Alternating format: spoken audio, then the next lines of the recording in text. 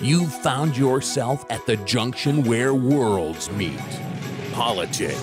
Civility? How about honesty in this country, folks? Entertainment. I don't like entertainment. And a whole bunch of other stuff. It's about having a healthy body image. You have a very unhealthy body. You should have a horrible body image. Not a big home improvement market in Detroit. We are definitely going to get letters. You're listening to Talk Radio's Strangest Animal.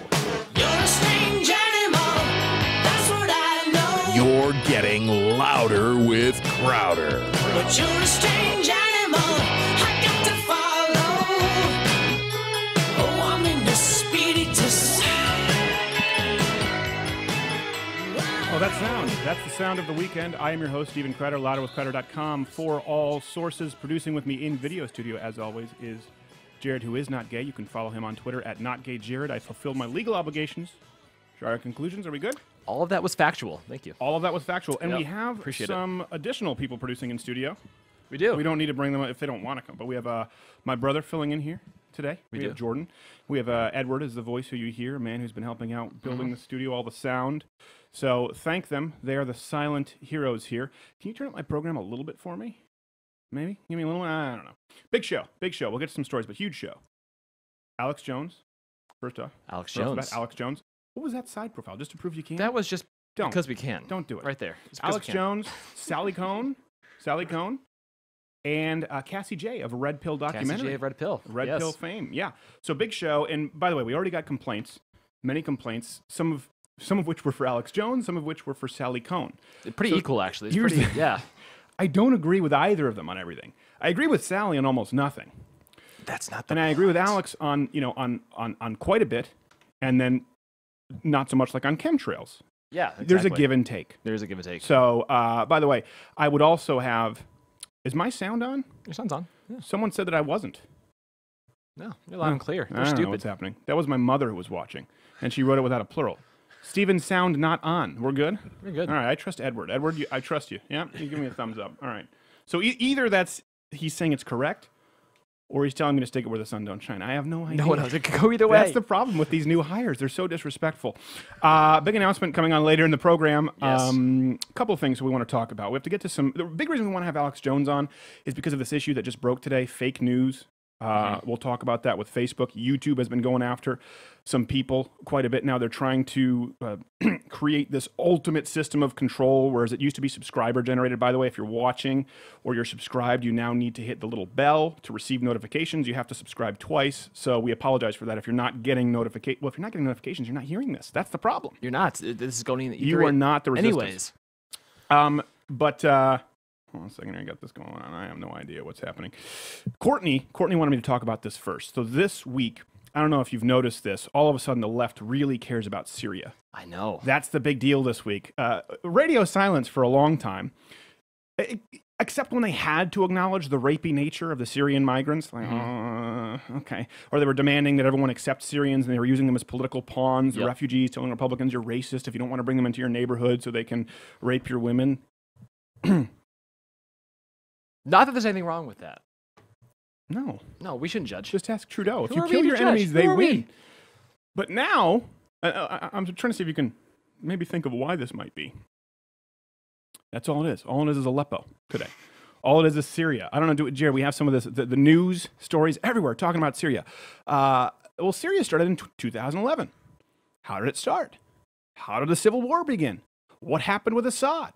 What happened with Hillary Clinton when she was at the tiller of the ship? What happened with Barack Obama and his red lines? Remember those? Those were Yes. adorable. Red lines. red lines. Red lines with Assad, red lines with Iran. I'm super serious this time, Super you guys. serious, I'm you super guys. serious. I'm going to write you a letter.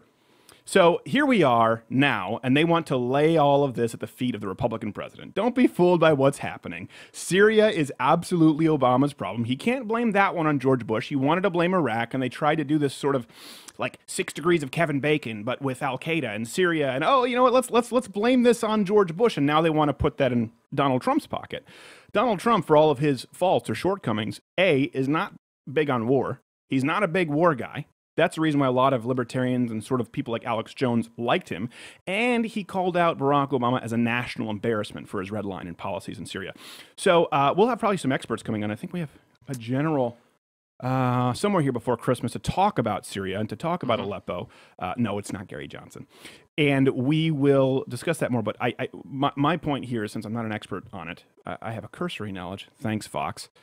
Don't be fooled by the timeline and be aware of what's happening. Speaking of timelines, this comes to us from Facebook this week. Facebook is now going to sort your news feed.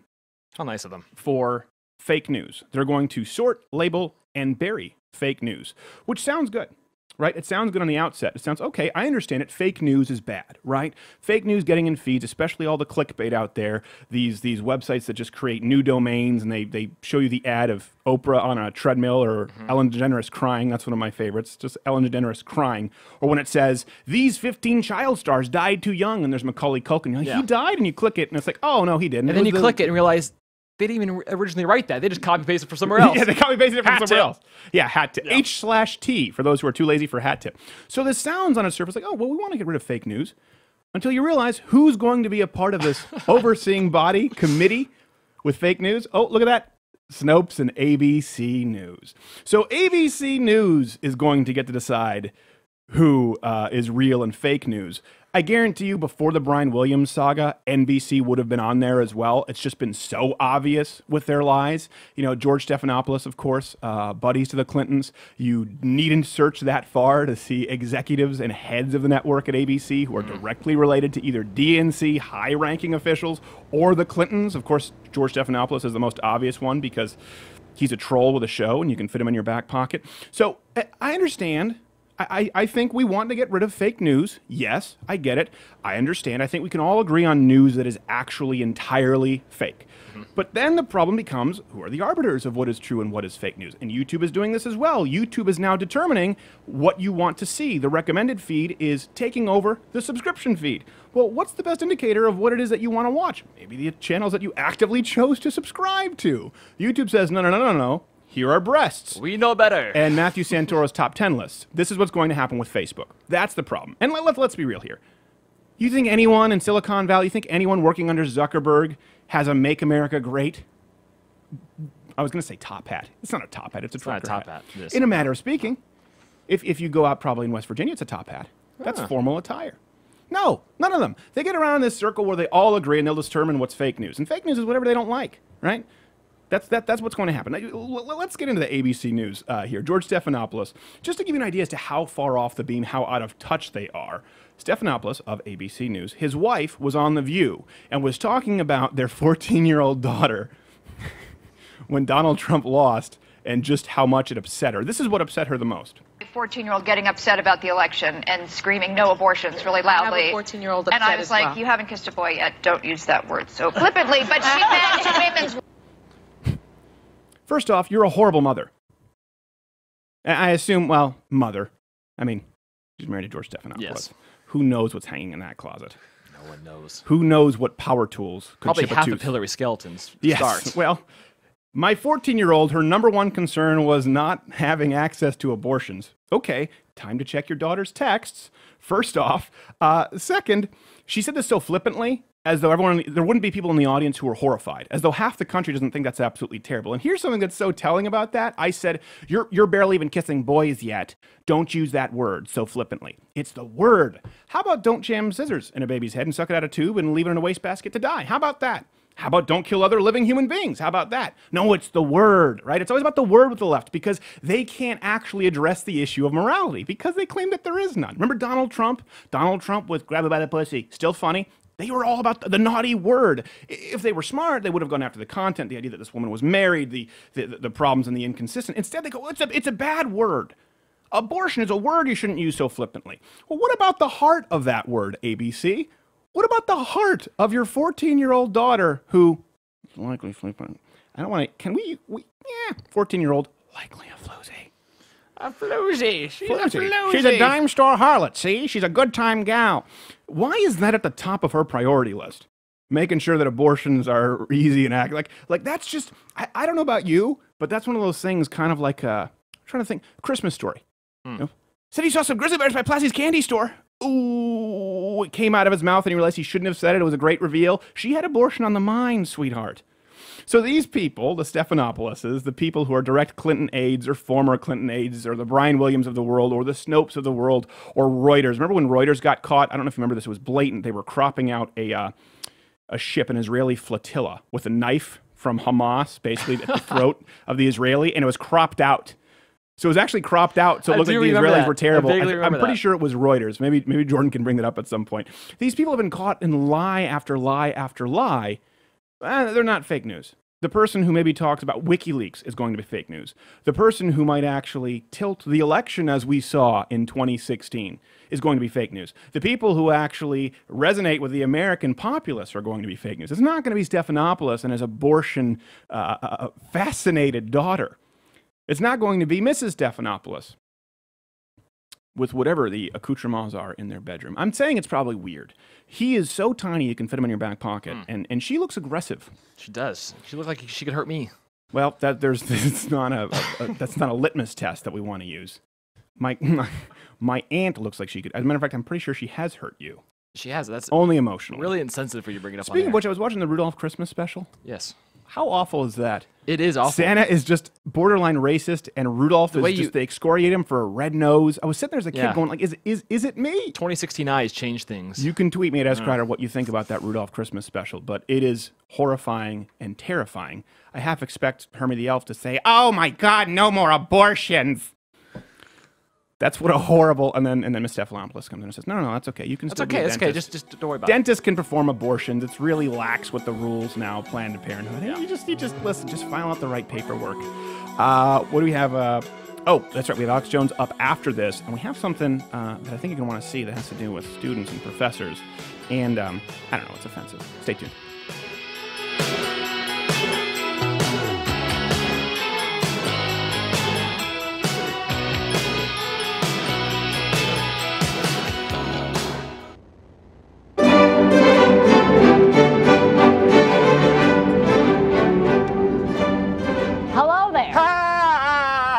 Who are you? Who are you in my car? I'm your not gay Jared on the shelf. I come complimentary with every Mug Club sign up, now through the new year. But I already am a Mug Club member. I did join the Mug Club. But I come free of charge. I don't want you complimentary. No, I don't want you at all. Be that as it may, I'm still here to tell you about the Mug Club. $99 annually, $69 for students and vets. Gives you access to all of Louder with Crowder's daily content and all of CRTV's content, including Mark Levin, Mark Stein, and Michelle Malkin. How did you get in here in the first place? Slim Jim. No, wait. No. Oh, no.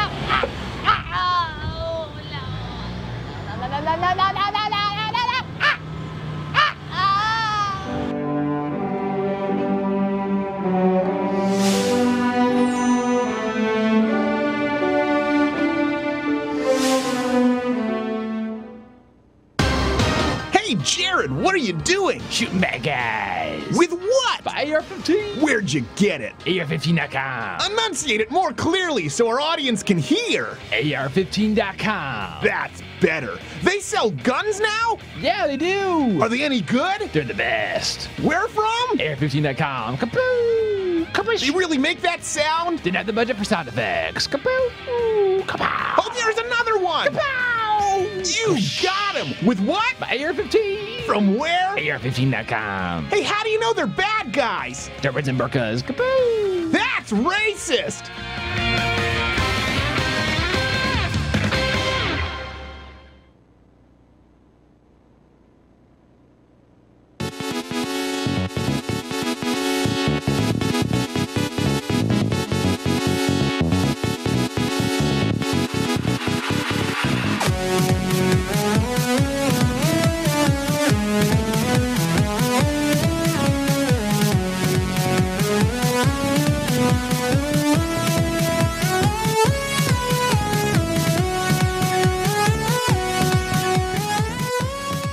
That boxing became jazzercise. Alex Jones, after the break, we have coming up. We don't have a ton of time with this, so I'm sure you've seen this. Is there a name to this video? Because it was trending. I don't even know. Or is it just Martin Sheen's borderline retarded? Yeah, that's what I was going with. And also celebrities who also do borderline retarded things good, too. Yes. I think that's the name of the video. Let's just start. So this is just to set it up. This was Martin Sheen and a bunch of celebrities. Whenever there's the white apple-like background and Tim Cook doesn't appear, you know you're in for some political crap from celebrities. So it's a bunch of celebrities lined up begging electors to go against the will of the people. Of course, we're talking about the Electoral College. Because now they're for it. Now they're for it. Yeah, now they're for it. And I love how they invoke the Federalist Papers whenever it's like, well, what about federalism? What? We really care about that a lot. What happened with the same-sex marriage thing? What happened with not allowing trannies to take a dump in the middle of the floor in North Carolina? No, they don't have the right to do that, but they have the right to go completely against the will of the people. They technically do have the right? There's the technical law, I understand, and there's the spirit of the law. They don't have respect, nor just a rudimentary understanding of either. Let's just start running through this, and we'll play and pause. Jared, let's go. Republican members of the Electoral College, this message is for you. As you know, our founding fathers built the Electoral College to safeguard the American people from the dangers of a demagogue and to ensure that the presidency only goes to someone demagogue. It was from the dangers of the majority. Endowed with a tyrannical mob. Qualifications. An eminent degree. Cute celebrity we don't know. Someone who is highly qualified for the job.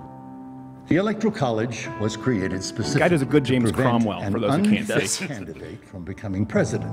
There are 538 members of the Electoral College.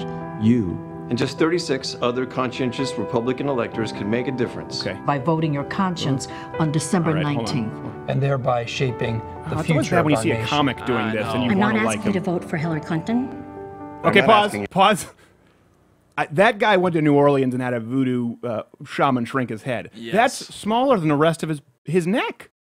I don't even know how that occurs. I've never seen that in nature. It is some activities only fit for Sodom.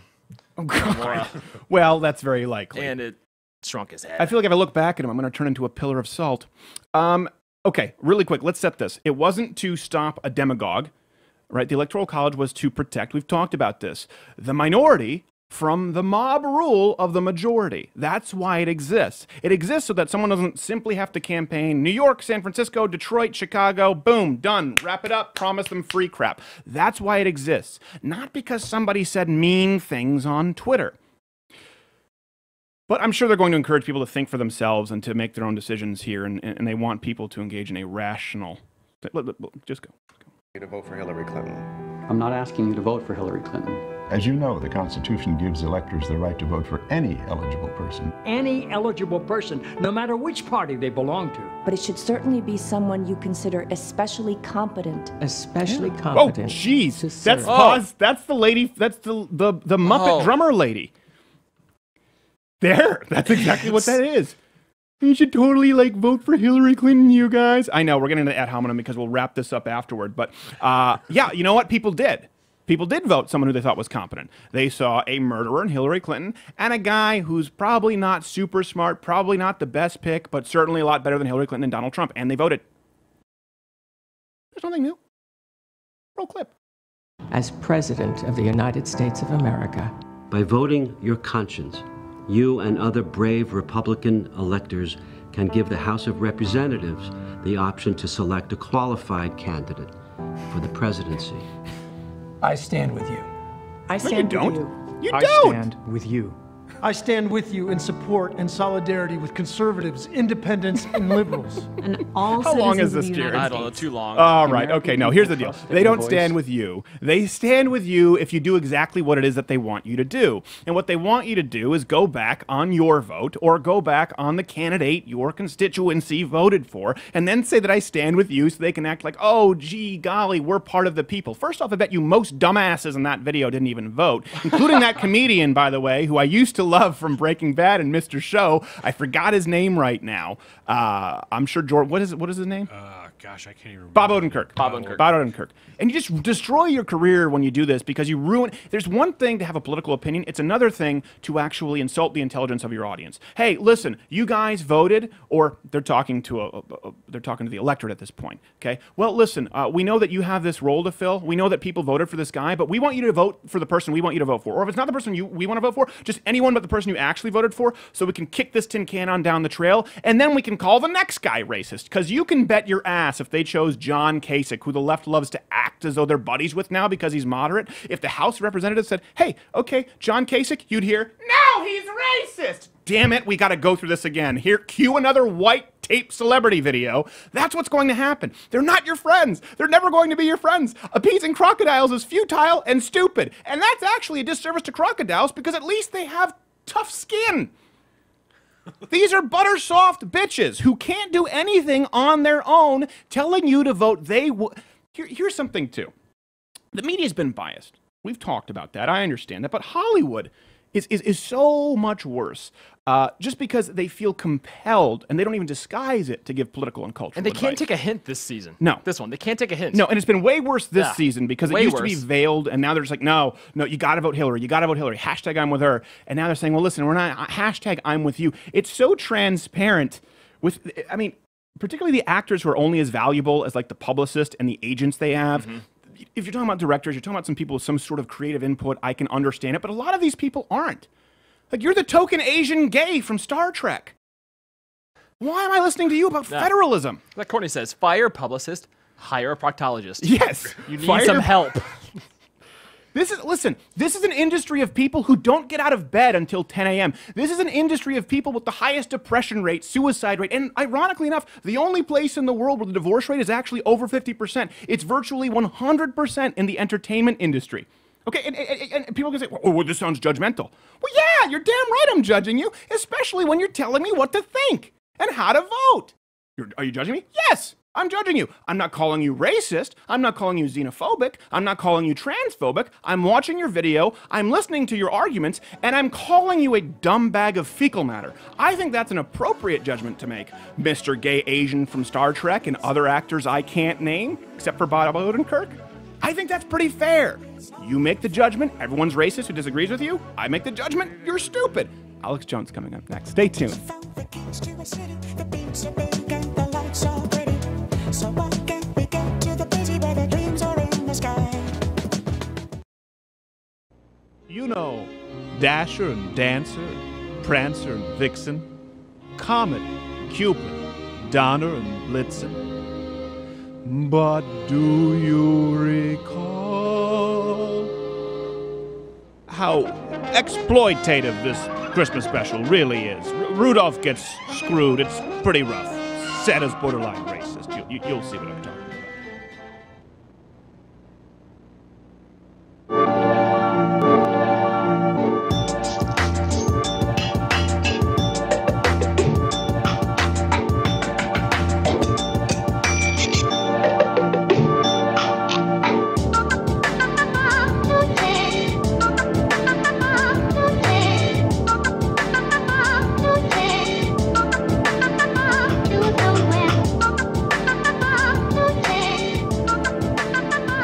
Stop it, Jared. This is a nice man. Good guest. He's looking at Nick. Look like he's doing the ostrich dance now. No, you can't. Well, let me introduce you first, sir. That's the paradise bird you were doing, isn't it? It is. It is pretty much. Infowars.com. You know him. Very controversial figure. Was kind enough to host me on his program this week.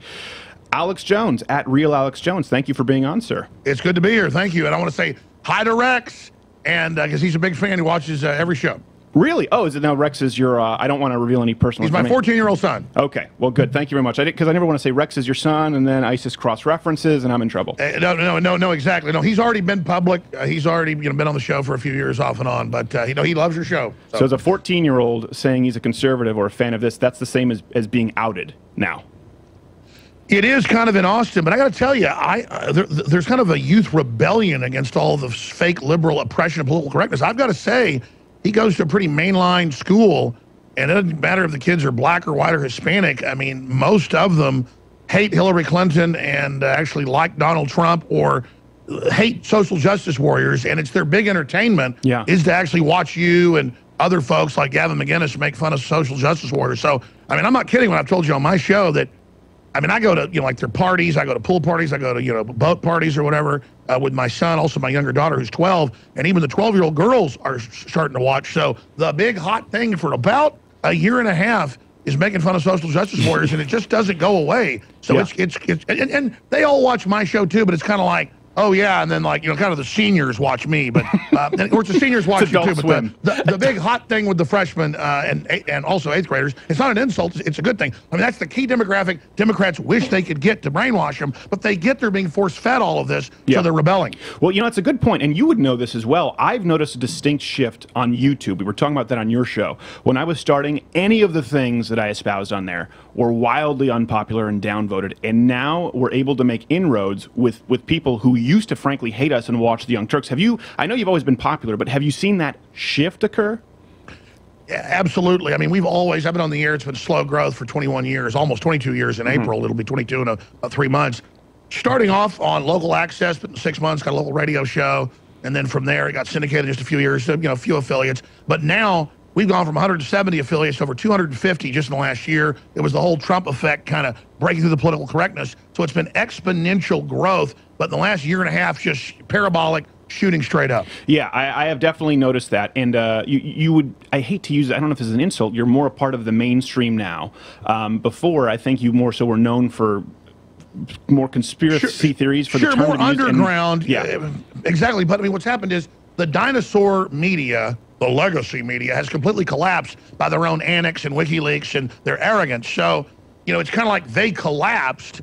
And so now just a lot of people that won't watch them anymore, that have totally given up on them, have just come to the internet looking, you know, for the truth. And so just everybody gets a bigger audience, because it's not that we all have the truth or are all perfect, but we're trying to tell the truth. And so now it's kind of atomized out into thousands, like you said on my show, thousands of moderate size media systems, not just 4 or 5 big giant, you know, colossal systems. Yeah, no, I think that's a good point, and hopefully this continues to happen. We'll talk more in the coming segments about the YouTube algorithm change, and like you said, they're really trying to get a grip on this and more control. And I bet you Google is probably not feeling too good because of their big bet on Hillary. They didn't quite hedge it. Speaking of which, we're talking about this. Now? Is it which publication is it? The Freedom Press who is talking about you? Associated Press?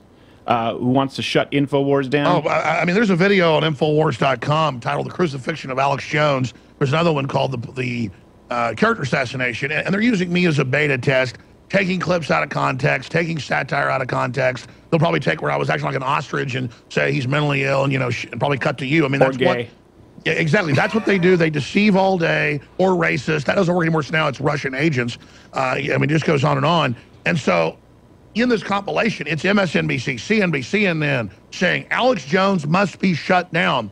And now Nancy Pelosi's daughter, that's pushing this thing to have the electors overturn Trump's election, she's going, Alex Jones has people death threatening me. I'm scared. He said come after me. No, I didn't. I said you're running this thing with the electors to try to overthrow the election. So they're screaming that our speech is violent, right, and that we're going to cause violence. Look, the Washington Post last week said, over the weekend said, Trump's going to get people killed, because he tweeted back at the union head, we talked about that, who was bitching that he only brought back 85% of the jobs from Carrier when the union head couldn't keep any of them, or Obama couldn't. And Trump said, no wonder you lost the jobs. You're like running them off. What's your problem? They're like, oh my God, the president tweeted back, he's going to get the union head killed. The whining of these people. And they're openly saying, well, we're for the First Amendment, but it stops with Alex Jones. We've got to shut him down. This is all over the main channels. Yeah. We have to get him off the air. We need Google and Facebook and the big brains to just shut him and the rest of the alt-right off. Well, you know what's they funny need to is, just go away. Yeah, I disagree with you on quite a few issues, but I know even Paul Joseph Watson does, and we've talked about that, and he works for you. You are at least willing to host different points of view.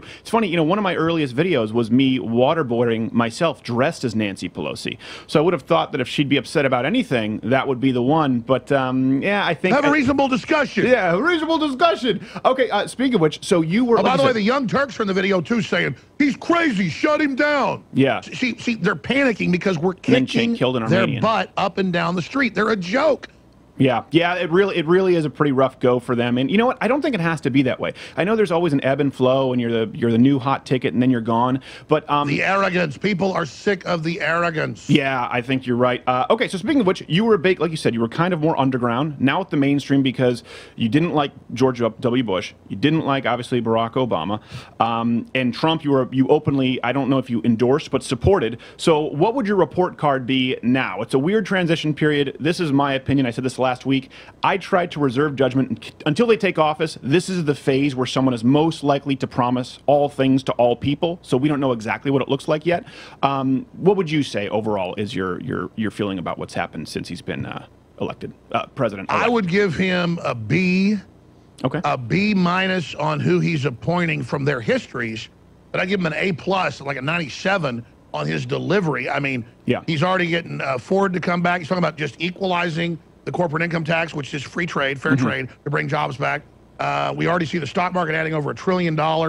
We see the dollar climbing, the strongest since 2013. We see the Trump effect, the Trump way, already acting like a commander-in-chief, creating a lot of confidence. Yeah. And so I give him an A+ on what he's already delivered, operating as commander-in-chief when he's still, 35 days out. But some of these appointments are pretty establishment. But here's the deal: if they operate, I mean, if I was, 200 years ago and needed to find somebody to be my navigator into, say, some port. Back then, you'd have to have somebody from the port come out on the little port vessel, get on your ship, and then navigate you into the channel. So let's say some navigator's been bad in the past or done some, crony capitalist stuff, whatever. Once Trump gets them on board, if they carry out his populist operation of Americana, which I don't think is really conservative, it's just bring back Americana. If he does that, and does stuff like keep saying Merry Christmas, I'm going to stick that down your throat, busting the back and the huevos of political correctness, then I'll say he's delivered and he's the next George Washington. If he gets insulated by all the beautiful people in Washington and becomes arrogant or whatever, then I'll have a serious problem with him. But again, at least he's not Hillary, who was out to get us. Yes, well, I think so too. I am a little concerned, for example, like with the $3 billion. One of his appointees said, as far as $3 billion deficit spending. I thought it was bad when Barack Obama did it. I still think it's bad now. I am curious as to your thoughts. I know because you've openly had some issues with Governor Rick Perry there, from former governor in Texas, and like Rex Tillerson. Those seem like the kind of people who you would really not be a huge fan of. All right, folks, confuse the fact that I'm mad at big corrupt corporations that make their money out of government deals and out of monopolies and oligopolies and combines and controlled competition. As John D. Rockefeller I said, competition is a sin. Rex Tillerson battled the Rockefellers, took Standard Oil away from them in 2006, funded the movement to expose man-made global warming as a fraud, and so was their enemy. Now, he had to then suddenly say he was for it or they were going to remove him, but he fought them. Rex Tillerson brings a lot of jobs to America. He's an innovator. I like Rex Tillerson. He's one of the best salesmen in the world. He'll make a great Secretary of State, in my opinion. Okay. Now, when you start talking about Rick Perry, this is a guy that was a Democrat. He took money from big pharma to say Gardasil was the law when it was an experimental drug they couldn't even get approved. But by the government saying it's mandated, a governor can basically get it a FDA approval by emergency decree. So they used him to do that, to then force basically an experimental drug that they admittedly, had a lot of really bad side effects. Well, I know you've talked about that. So would you put that into what was your reaction when you found out that he was going to be appointed by President-elect Donald Trump? If he was put over the FDA, I would have a heart attack. Because he's done bad stuff when it comes to drugs. Yeah. He's done some good things on guns and other stuff. He kind of got better as time went on. Is he a chameleon or did he show his true colors as more of a conservative? Perry's gotten better over time, so now I don't hate him. But if you look at the things he's done, let's say if he's going to head up energy, he was anti-carbon tax, anti-global warming. So in that position, then I think he's a good pick. Okay. What about Treasury? I always get his name wrong. Stephen Mnuchin. I only read it. Former Goldman Sachs guy. People say, "Oh my God, Goldman Sachs." I probably had, no exaggeration, 10 former managing directors or high-level Goldman Sachs folks on the left and right. People like Nomi Prinz, who says the whole, Goldman Sachs is corrupt. You have to be there. It's bigger than J.P. Morgan. It basically runs half the world's finances. Goldman Sachs is the king. It's the top of the pyramid. So if you're a top player, you're in Goldman Sachs. I know people that are pretty high-level Goldman Sachs that I have dinner with every once in a while that are anti-New World Order and say, no, you're absolutely right. I mean, it's like saying Goldman Sachs is so big, it's like saying it's a continent or something. I mean, it's a very diverse group. So if you're looking at it, he is against one-sided trade deals. He does want a strong America. He is an anti-globalist. Right. So here's the deal. He's kind of an American imperialism, right-wing fat cat. I'm not pushing right-wing imperialism, okay, but I'll take corporate free market imperialism any day over austerity, communism, picking the winners and losers. So he's the better end of Goldman Sachs and not in the in crowd. That's why they're having a conniption fit. Yeah, well, because I know, the reason I bring it up is because a lot of people gave Ted Cruz flack because of his wife's association with Goldman Sachs, which was not, and CFR membership. Yeah, but still, I mean, I always want to try to be fair. Early on, I said it's fine. Yeah. If you're at the top of banking, and she was, mid-level. I wouldn't say she's at the top. As long as you're against the bailouts, as long as you're against the big, like you said, the corporate policies bailouts. matter. Right. Policies. Christ said, judge a tree by its fruits. Exactly. Yeah. So I'm going to judge these trees by their fruits. Right. Yeah. Well, exactly. That was my issue. Again, when we were dealing with Ted Cruz going back, and a lot of this election brought out, I think, a lot of ugliness. My position was, listen, I don't care if you work with a big bank as long as you don't support the idea of bailing out big banks. I don't care if you're big business. I don't care if you're small business. I care that you're a good business, that you're an honest business. So, I mean, going back to even what you said. We're talking about the corporate tax rates. I hope Donald Trump lowers that, as he said he would, and probably thinks twice on punishing companies, like we said, who have to escape the clutches of these unions, and make it a fair playing field so that people want to do business in the States as opposed to being scared to leave and being unprofitable. Because I think it's an ugly window, as you said on my show the other day, a very, very ugly window into, he brings back 1,080 something of the 1,400 jobs, and the guy viciously goes on CNN, MSNBC, and goes, "You lied. I want them all. Yeah. And I want this other company in our town," which he's working to get back. And it's just like, whoa. And I want card check vote to make sure I know who likes Donald Trump, and we can send a message to their families at their house. That's one thing. There are a few policies I try and find common ground with the left. When they're against charter schools, I don't get it. When Sure. Unions were probably a good idea, busting up the Rockefellers 100 years ago, but now they've become in many areas a mafia. Yes. Well, that's a sound of a bump. We'll have Alex Jones, Infowars.com after this to talk more about, well, I don't know, we'll find something. It'll always be fun. It'll always be fun. The attack.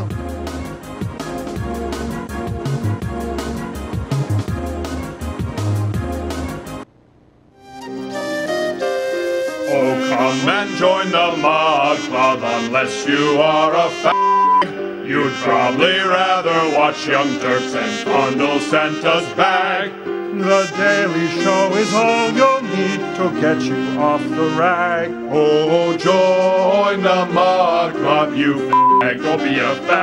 Oh, join the Mug Club, you fag.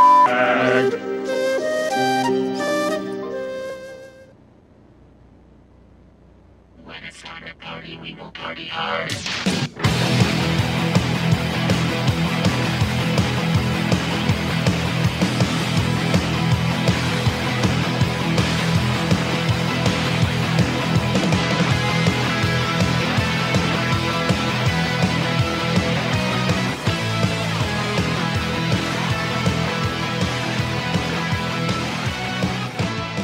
All right, we are back. I think we have all of our audio issues resolved. Infowars.com. Alex Jones, controversial figure. It's funny, we disagree on, we have Sally Kohn on today, so I certainly disagree with her on nearly everything, with Alex Jones on some, but we're going to have reasonable discussion, of course. We were talking about this before the break, so now name up for grabs, Alex, Carly Fiorina.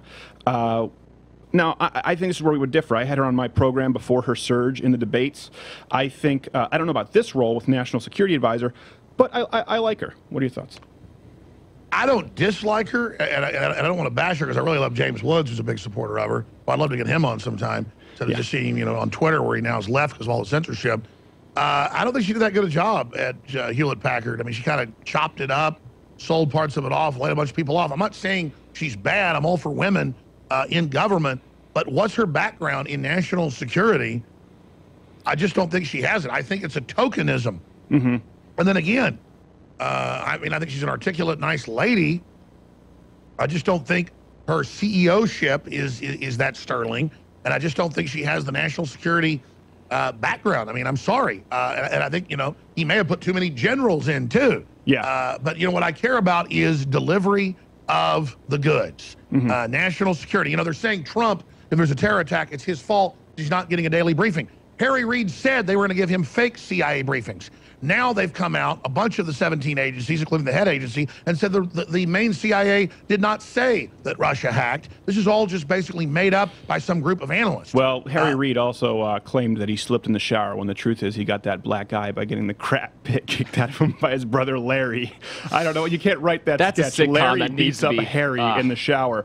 I wouldn't take anything that it's just, he's just a dirtball. Him and Nancy Pelosi, I think, I would put them among the worst of the worst. If I had a gun to my head and I had to vote for Hillary, okay, Alex, you give it to Larry. You give it to Larry. If you give it to Larry. If you have a gun to your head, you have to vote for Nancy Pelosi or Hillary Clinton. You have to. You can't say I wouldn't. You have to. I don't say Nancy Pelosi. Oh my God! I was going to say pull the trigger. I can't believe you went there. Well, I want to die. Everyone, press take it. He likes Nancy Pelosi. He'll vote for Nancy. Actually, no, I don't like Nancy. I know. I'm kidding. Her daughter is. I'm into Frankenstein with a big wig on.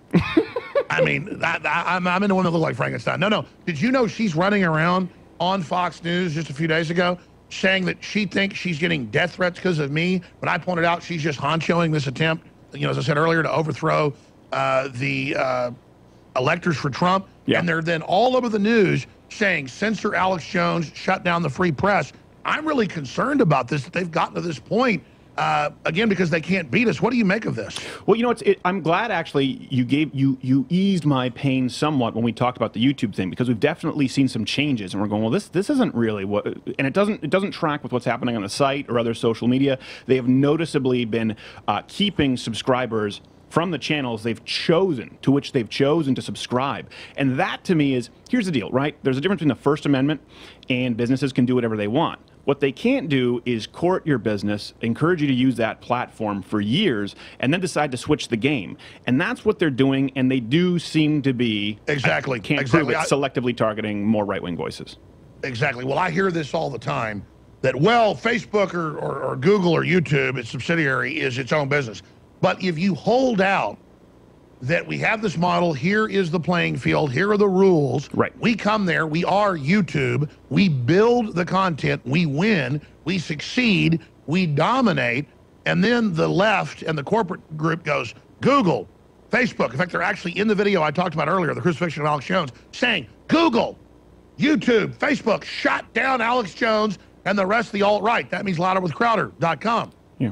And so we now see these algorithms that push you to the pop music, to the liberal channels, to all the atheist channels. Not against the atheists, but it's like everything's force-fed atheist. No one wants to hear it anymore. Yeah, and so, this is what they're doing, is they're trying to divert off into distractions because we literally, broke their back. But listen, even if they're successful censoring us, like Reddit's starting to do and others, it will just mean we move on to other platforms. And so as they censor us, we just see traffic going up to InfoWars because folks go, oh, I can't find it here. I'll just go back to the source. So yeah, it's key that we have our own platforms. It's scary because there's always that transition process where you see that dip until they come back and they have to find you, especially when Google is, they're also in charge of Google, right? Most people aren't using Bing. So it is scary. Listen, I tell people out there, this is why we created the Mug Club, the network, the premium network, because we can't be beholden to them. And by the way, some of the commenters, I must have misspoke when you were on my show or whatever. I was literally saying, I'm going to rip off your mug. Great minds think alike. A year ago, I was brought in one, not that big, it was a smaller one, a little bit smaller. I got at Big Ben at their little gift shop, and I said, I want this. I remember going, I want it to say InfoWars and stuff on it, and I wandered off. And then all of a sudden, you've got one. Great idea. People should subscribe to pay for the First Amendment to continue on. This war isn't free. If you fund us, buying our products at InfoWarsStore.com, by going to loudertocrowder.com, this is how we're going to be able to continue on. We don't have the big corporate sponsorships. We see Breitbart having BMW and Kellogg's pull out from them. We went away from advertising a long time ago because they always start trying to pressure you, what you say, what you do. I mean, I even had some sponsors during the campaign say, we're going to pull, and I'm not bashing Ted Cruz, we're going to pull if you don't start supporting Ted Cruz. I had affiliates. Well, we had the same with Trump, honestly, and we weren't pro-Trump or anti-Trump. But if we were like, oh gosh, I really don't like this $3 trillion, and people get mad, so well, you better not say that because we need. Hold on a second. This is antithetical toward being a conservative, toward being a libertarian. No, I agree with you. Some of the Trump folks can really get vicious if you And the Cruz folks, they were too. They'd get mad if we made fun of him in a sketch. You know, people just have no sense of humor about this anymore. I think everything is fair game or nothing is fair game. But you're right. It'll be interesting to see how this shakes out. I think you're a big model for people to follow. Very successful at what you've done independently, and I'm seeing even leftists trying to copy it. So that's a double-edged sword. You could be creating the liberal Frankenstein monster. Who's that guy that failed on MSNBC? Oberman. Yeah. He came out with a new show called The Resistance. And then, of course, I call our show The Resistance, and he goes, "Oh, we're angry, and we're going to battle them. We're at war with Russia." Ah! And but it was totally fake off a teleprompter. Right. So, I mean, it is really weird to see the left trying to copy what I do. The truth is, after I've been on air an hour and a half talking about this stuff, I genuinely throw temper tantrums on the air. I get sick of being on. That is true. I appreciate fake. it. Alex Jones, Infowars.com. Thanks so much, brother. We'll have to have you back soon. Rex, thank you for watching. We'll be back with someone.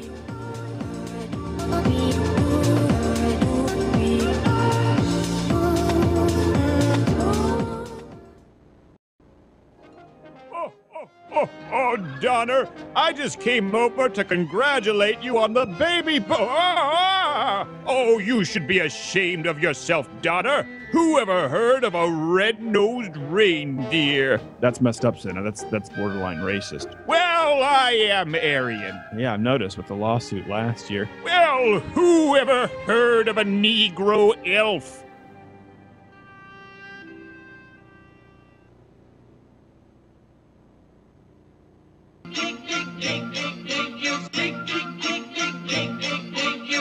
Get excited. Here we go. All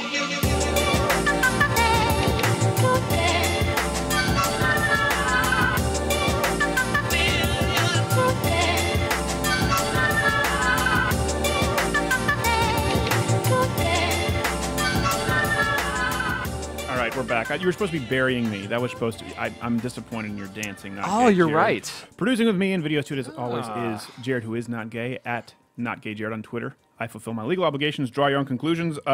Starting in January, Not Gay Jared and Courtney are going to have their own program on Fridays, weekly wrap-up. Yeah. Not necessarily political entirely, but You at should apologize in crtv.com advance. for Mug Club. You should apologize in You advance. should, yeah. I need to bring up more program there in my ear. And we have a couple things to get to. Sally Kohn after this break. For people complaining about Alex Jones, you can now bitch about Sally Kohn.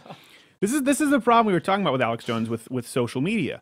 Just because you hear someone you disagree with doesn't mean you have to click the dislike button, because then it doesn't show up and you never hear anything you disagree with. That's fine if that's how you want to live your life, but then you end up like Martin Sheen. This happened, and I believe it was Orange County, right? That sounds right. Yep. Yep. Orange County, a student this week recorded their professor. Now, let me set this up. This isn't a professor expressing a political opinion. This isn't a professor saying, hey, I disagree with Donald Trump, I think his policies on trade are bad, or I think his policies on abortion are bad, or I think his policies on taxes are bad. This is a student who recorded a professor amidst a diatribe. Let's roll the first clip. Our nation is divided. We have been assaulted. It's an act of terrorism. One of the most frightening things for me and most people in my life is that the people committing the assault are among us. Okay. This is the Gavin thing where he was talking about, the play it through. What's so scary to you? Yeah. Play it through. How is it an assault on your life? What's so scary to you?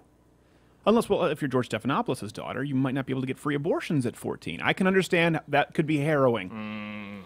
Especially for little whores. Let's go to the next clip. Supremacist and a vice president that is one of the most anti-gay humans in this White supremacist, anti-gay. And this professor goes on, you can see the video at louderwithcrowder.com, to simply make the ad hominem attacks, the very personal attacks toward Donald Trump. And this student, who I believe was a college Republican, recorded it, was interviewed, and posted it online. So what do you think the response was, Not Gay Jared, from the Professors Union? It was probably like a lot of like tolerance mixed in with understanding. Yeah, I would assume one would assume so. Well, yeah. No, they threatened suspension or expulsion for recording. Oh, so that was my second guess. What's so funny? You know, this professor gleefully uses this platform with students, both willing and unwilling, people who signed up for the course. I had it with Greek mythology. With Greek mythology, I remember I had the teacher, Mrs. Holt, who said that Christians couldn't pass her course. We're reading about Icarus. Jim Henson did this story better with Muppets, and you're telling me that because of my personal faith, I can't pass your course? So this is the problem. This isn't always occurring, let's say, in a class where you sign up for gender studies. This occurs in classrooms all across the country, whether you want to or not. This professor so willingly and of course, out of ego, used her platform to try and push propaganda, to try and indoctrinate little children effectively, to try and indoctrinate college students, and instead was recorded. Well, you wanted to use this platform. You want to be the world's most powerful genie and all that comes with it. Instead, they want to use that platform. They want to force kids. It's kind of like when you go to a film or you go to a live performance, let's say Hamilton, and you paid for tickets to watch a play, and instead you have to watch them bitch about your vice presidential candidate. This is the arrogance of the left in Hollywood, in the entertainment industry, or in academia. As Not Gay Jared was pointing out, the complete lack of tolerance. This is what you see. So she chose to use her platform. Student recorded. Professors Union says, we're going to expel you. We're going to suspend you. Here's the thing. I don't understand it either. Why? Why would you be upset? I don't understand. If this is a view that's not problematic, what's the issue? The issue isn't maybe that she's ashamed of her views. The issue is that it wasn't an appropriate form. The issue is that it wasn't the time or the place to try and indoctrinate students. The issue is that you're a sucky teacher and you got caught. That's why you're threatening the student. If you went up and you had a great speech, if you went up and you had a great class, right, and everyone left happy and that were recorded, you'd hit share and like that thing like it's hot on Facebook before Facebook decides to bury it as fake. What you don't like is you got caught doing something you weren't supposed to do. What the left doesn't like is when they claim Congressman Clyburn was called the N-word and then Andrew Breitbart said, I'll give $100,000 to the United Negroes College Fund if anyone can provide evidence. They don't like being caught. They don't like people with their iPhones acting as actual reporting cameras now. They don't like that there's no barrier to entry. They don't like that they can be seen around every corner. They don't like transparency. They need to hide in the shadows. A professor was pushing something about Donald Trump, a white supremacist, as she puts it, which is patently untrue. They're upset because they got caught with their pants down, which really doesn't matter all that much anyway because you probably have tenure. You can pull your pants down and do whatever you want with your students, and there's nothing they can do about it. Congratulations, you tenure. So we'll be following this. Hopefully we'll get this gentleman on the show. Again, this is a free speech issue. If we're talking about positions of hierarchy and oppression, what is more of an abuse of power? Not being white and disagreeing with a black guy, being a professor who's in charge of the student's grade, who's in charge of the student's life course. The entire path of his life is determined in your hands, should you give him an A or a D. And anyone who doesn't believe that professors allow their politics to intermingle with their grading, well, you're probably dumb enough that you went to university. Speaking of pants down, have you read about this, Kelly Mantle? Oh, Lord. Now, first off, Kelly Mantle is what exactly? It's just that. I don't know. It's an actor. Kelly Mantle is an actor. Yeah. Okay, I wasn't quite sure. Actor. I think maybe some music. I don't know. Yeah, I was thinking Kelly Mantle is this catch-all, which in a manner of speaking. So Kelly Mantle is a tranny, transgender actor, and has now been nominated in both. I hate gender fluid. Gender fluid. It prefers. That's right. That's right. Gender fluid. Shame. Which makes the rest of the story so much more sensible. Gender fluid Kelly Mantle has been nominated in both the male and female Oscar categories. That's all the same person. That's all the same person. For people who are listening terrestrially, we have 5 pictures up there. One looks like it looks like Justin Bieber fast forward 50 years and behind the music where he's trying to recapture his youth. And the other looks like Man Bear Pig. And the other looks like the singer from Coldplay if he were a tranny, which is probably what Kelly Mantle is playing there. This is all kind of like when Burger King started selling hot dogs, then they did neither very well. Yes, it's very much like that. I'm not jiving. I'm not getting it. Yeah. So this is an issue where if you begin to deconstruct it, you can tweet me at S. Crowder. Kelly Mantle nominated for both male and female Oscar categories. Let me know. I know you're dying to see the clip too. The clip? Oh, that's right. We do have a Kelly Mantle clip. We're going to lose so many viewers in the live feed. We have to. Go ahead. Ginger, do you like what you do? Oh! Woof. Prostitution. You like it? I'm sweating I can't get another job. Why not? Because people don't hire transgenders. Correct. First off, it's just me, or do they need an audio engineer?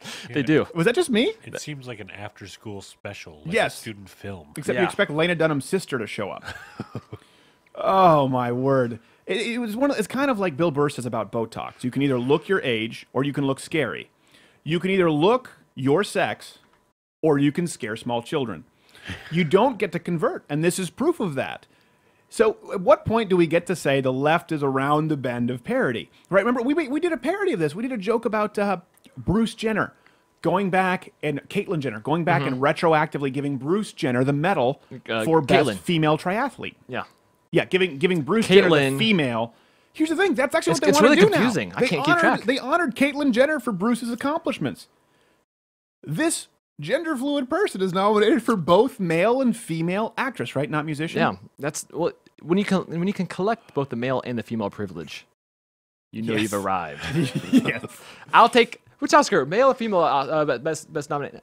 I'll take both. What is happening, Hopper? Stop it! He's literally chewing his foot.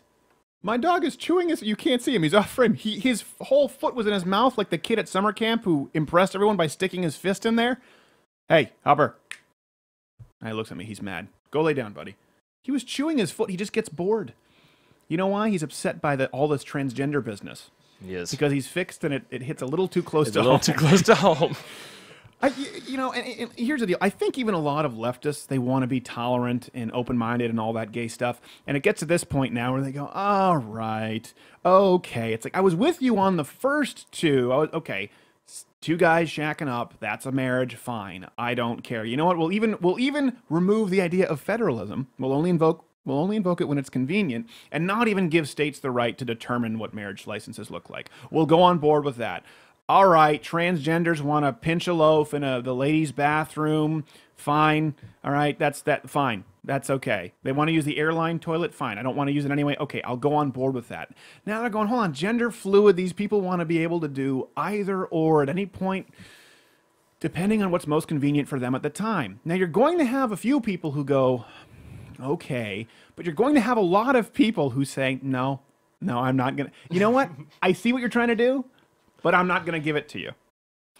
And the further they go on down the trail, the fewer people are going to see following them, because they're so far, they don't even have a breadcrumb of trails back. They have no way to find their way back. Once you jump down this rabbit hole, and you start, people can be male or female depending on any given day, right? We were just trying to work out the logistics between, okay, what goes on in your driver's license? Okay, you have a penis, you have an hormone replacement therapy, but you like to dress as a woman. Now, that used to be transvestite, but it's not anymore because gender is separated from sex. All right, let's see how we can determine this. Well, the bathroom, I guess it depends. Do you pee standing up? Okay, and now we're going, oh, hold on a second. Do you have two driver's licenses depending on the day? What are you a lesbian? And then one you have to get out people tickets who are gender and queer one for the other and pansexual. Meaning they can be a man and gay or straight that day, and a woman, lesbian, or straight that day. All I know is that their partners are neither. They have very serious, deeply rooted father issues. I think that's the key here. Martin Sheen needs a dad. We'll be back.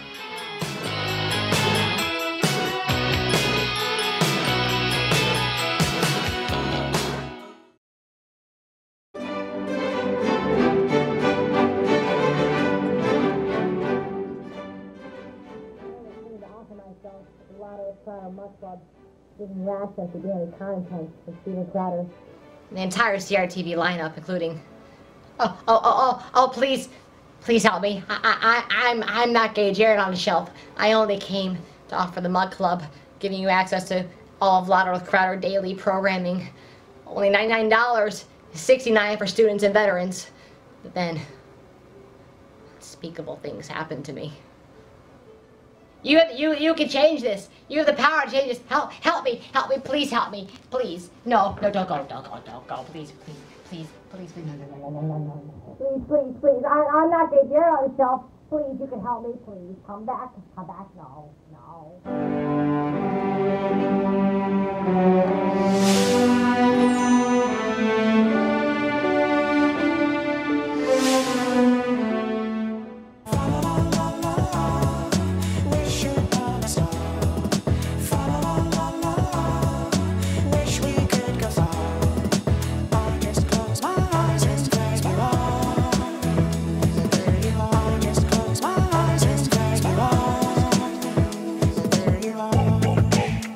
New track, Pogo, for those who don't know who he is. Pogo, very stuff. talented guy. That was actually him singing, I think, with a filter, so it wasn't taken from a film. He's doing some more original stuff. Doing some more original stuff. Yeah. Why did the United States have to ban him? All those know. work visa issues. It's I wrong. blame the Mexicans and I do too. transgenders. Hey, no, I blame this Muslim student we're about to talk about. So this Muslim student, this story. Remember the story of the Muslim student who claimed that she, in the New York subway, was kicked. They tried to remove her hijab. Yeah. Called her Three a terrorist. racist guys coming. Racist guys. Classic story. Now, the Classic. story was front page everywhere. Headline. Take a guess the voting proclivity of the men in question. I'm going to say libertarian, maybe Green Party. You would think. Maybe they went Yeah. Jill Stein. Yeah. They were upset about the recount, so they decided to go beat up a Muslim, and the media ran with that. You'd be incorrect. Donald Trump. Donald Trump. So this Muslim student said, by the way, I love what we're talking about fake news, right? Because anyone who, you remember this was everywhere, right? Yeah. Everyone remembers this was absolutely everywhere. The news media ran with it. There was no vetting. There's no due diligence. Just, she said some Trump guys kicked her and she's Muslim. Let's run with this. New York Times, Daily, take your pick. Well, turns out the detectives involved, the people investigating this, saw some inconsistencies. And it turns out that she made it all up. She claims it's because she had family issues. So she made all of this up. None of this ever happened. But the damage is already done out in the media. Now, kind of like this happened when was it? Huffington Post claimed that I yelled the N-word at CPAC. I know, I'm getting personal here. They claimed Steven Crowder yells N-word to applause at CPAC. Well, that never happened. I was doing a rap, and I was dressed as Thomas Jefferson. I said knickers. Now, if you don't think the joke about knickers when I was wearing knickers was funny, fine. I get it. But to say that I yelled the N-word is both wrong and dishonest. So what they did was they put that out there. That was front page at HuffPo. And then the retraction when they admitted that they were wrong was buried in the blog on the politics section that no one reads because people only read the clickbait from HuffPo. So that's the sleight of hand that occurs. What occurs is everyone reads about, oh my gosh, look at all this violence occurring. Now they try and, because Black Lives Matter, let's ignore everything that's going on there, right? Every day, all day, every day, Black Lives Matter beating up white people. All day, every day, every day. I don't know. Hanging white people. I'm sure it's happened. I don't know if people still use the news. Seems there could be more efficient methods. There's probably an app for it. But pulling people out of cars, violent protests, destroying cities, burning down Walgreens in their own. Well, let's talk. Not most of these people. Most of these people are peaceful. And now we have this one story that this was a gold mine. The left said, finally, we got one. Poor young Muslim woman. Wait, hold on. They tried to pull off her hijab. Oh my God, that's anti-Muslim and it's anti-woman, right? That's perfect. We have the whole Hillary Clinton angle and vagina. I get it. Oh my gosh, they were Trump voters. This is perfect. This is right in our lap. Well, hold on a second. Shouldn't we vet this? No. Let's run with it. Front page. Go. Well, now it turns out none of it's true. And we're talking about fake news? This has been going on for decades. People thought Walter Cronkite was an actual journalist at one point, or Brian Williams, Barbara Walters. So it's just funny to me that all of a sudden we're concerned about fake news. Anyway, that's just an update. There's not much more than that other than it's entirely fake. I don't know if we have anything else we want to talk about. Surprise! Merry Christmas. Surprise. And I do think this is... I don't know when Ramadan is, but I bet you she doesn't even celebrate it. I wouldn't even be surprised if she's not really She went Muslim. there. I checked. She put on a hijab for a photo op. I always get suspicious when they're wearing a hijab and full-on evening makeup. When they're wearing the hijab, It's but the rest, stilettos that stick below the dress. I'm wearing the hijab, but the They throw rest me looks off. like Kelly Mantle in a Hallmark film. Eric Roberts makes an appearance. He always does. This shows us, and this is one thing that I do think, we'll talk about this with Sally Kohn. I disagree with her on nearly everything, but I appreciate her gameness, willing to stand in here and trade. The left, I think, has, and this is a real turning point. We've talked about kind of, the overreach and the pendulum swinging. But I do think if we go macro, the left has really exposed themselves to the masses, meaning people who aren't even necessarily politically engaged, to be the bigots here. Not Gay Jared was talking about with his friend who he thought really couldn't stand this program. And now he found out was a fan. Yeah. And watches it and pays attention. And this is not a guy who's, super politically engaged. I mean, it happens as people get older, but I think the masses, even the people who are consuming the People magazine, the Us Weekly, the Kardashian fluff, Pop-Tarts crap, a lot of them are going, gosh, the left is really not as welcoming and tolerant as I thought He found that out, and he found he had called a white supremacist one too many times, and he's on an academic track getting his Did he doctorate say he was right called now. a white supremacist? Oh yeah, Supremacist? Yeah, because he disagreed in another fellow friend, his views on marriage. Because the guy came out of the closet after school, and then it's just downhill from there. Academic world, I think, actually, because it's so far left, is actually pushing him the other way a little bit. Well, So- that's what Alex Jones was talking about with his Yeah. son. We never had kids that age who watched us or listened to us. Mhm. I certainly did not in 2009. They were all enamored with Barack Obama. That was the counterculture. So you have this combination of the counterculture, right? Because now Republicans are conservatives, libertarians, whatever you want to call them. They're the counterculture. And then you have the left who've really showcased them to be honest-to-God bigots. And I don't throw that term around flippantly. But if you hear a story and you believe, with no factual evidence, that people kicked a Muslim down a flight of stairs like a Lifetime movie and tried to tear off her hijab and called her terrorist, and it was because they voted Donald Trump, and you run that on your front page, you're kind of a bigot, right? The definition of bigotry. You already have a preconceived notion of people who disagree with you. If someone who simply is concerned about the economy, or maybe concerned about jobs that their family members are losing, or maybe concerned about political corruption in Washington, doesn't vote the way you want them to vote, you call them a white supremacist. Does that mean that maybe you have a preconceived notion of these people who disagree with you? Maybe someone who has daughters, maybe someone who isn't on board with the whole gender fluidity and Oscar nominations for he, she, Z, or other identification of the day, has a different opinion than you. And they don't want their daughter taking a dump next to you at the Nordstrom stall. You call them a transphobe. Well, doesn't that mean you have a preconceived notion of someone who has a different opinion from you on this issue? Really, let's categorize it. Conservatives. Really, it's not even conservative anymore. It's anyone who's not far left. I mean, that's how we have people like Dave Rubin. That's how we have people like Sargon of Akkad. You have people like Milo. It's not even just the left anymore. It's not the conservative move. It's everyone who's not this hyper-progressive left. And the bizarre thing is that they're in these positions of authority in the media, in the entertainment industry, in academia, and they're so concerned of seeing this come crashing down because it's happening at once. That's what's so crazy. You want to talk power structures. Who has more control in this country than the left? We'll ask Sally Kohn after this break. Stay tuned, or you're racist.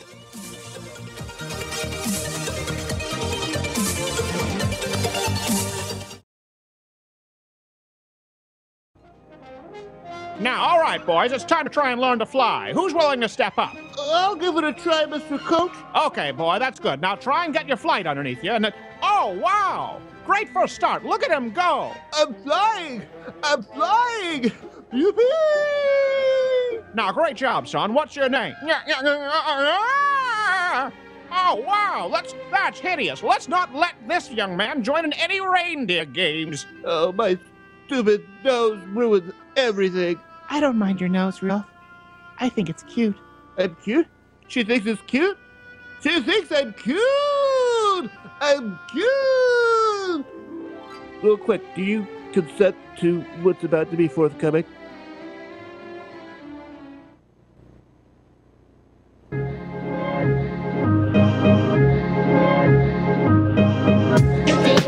Wake up, it's fun. Reach the wizard. It's fun. Wake up, Reach the wizard.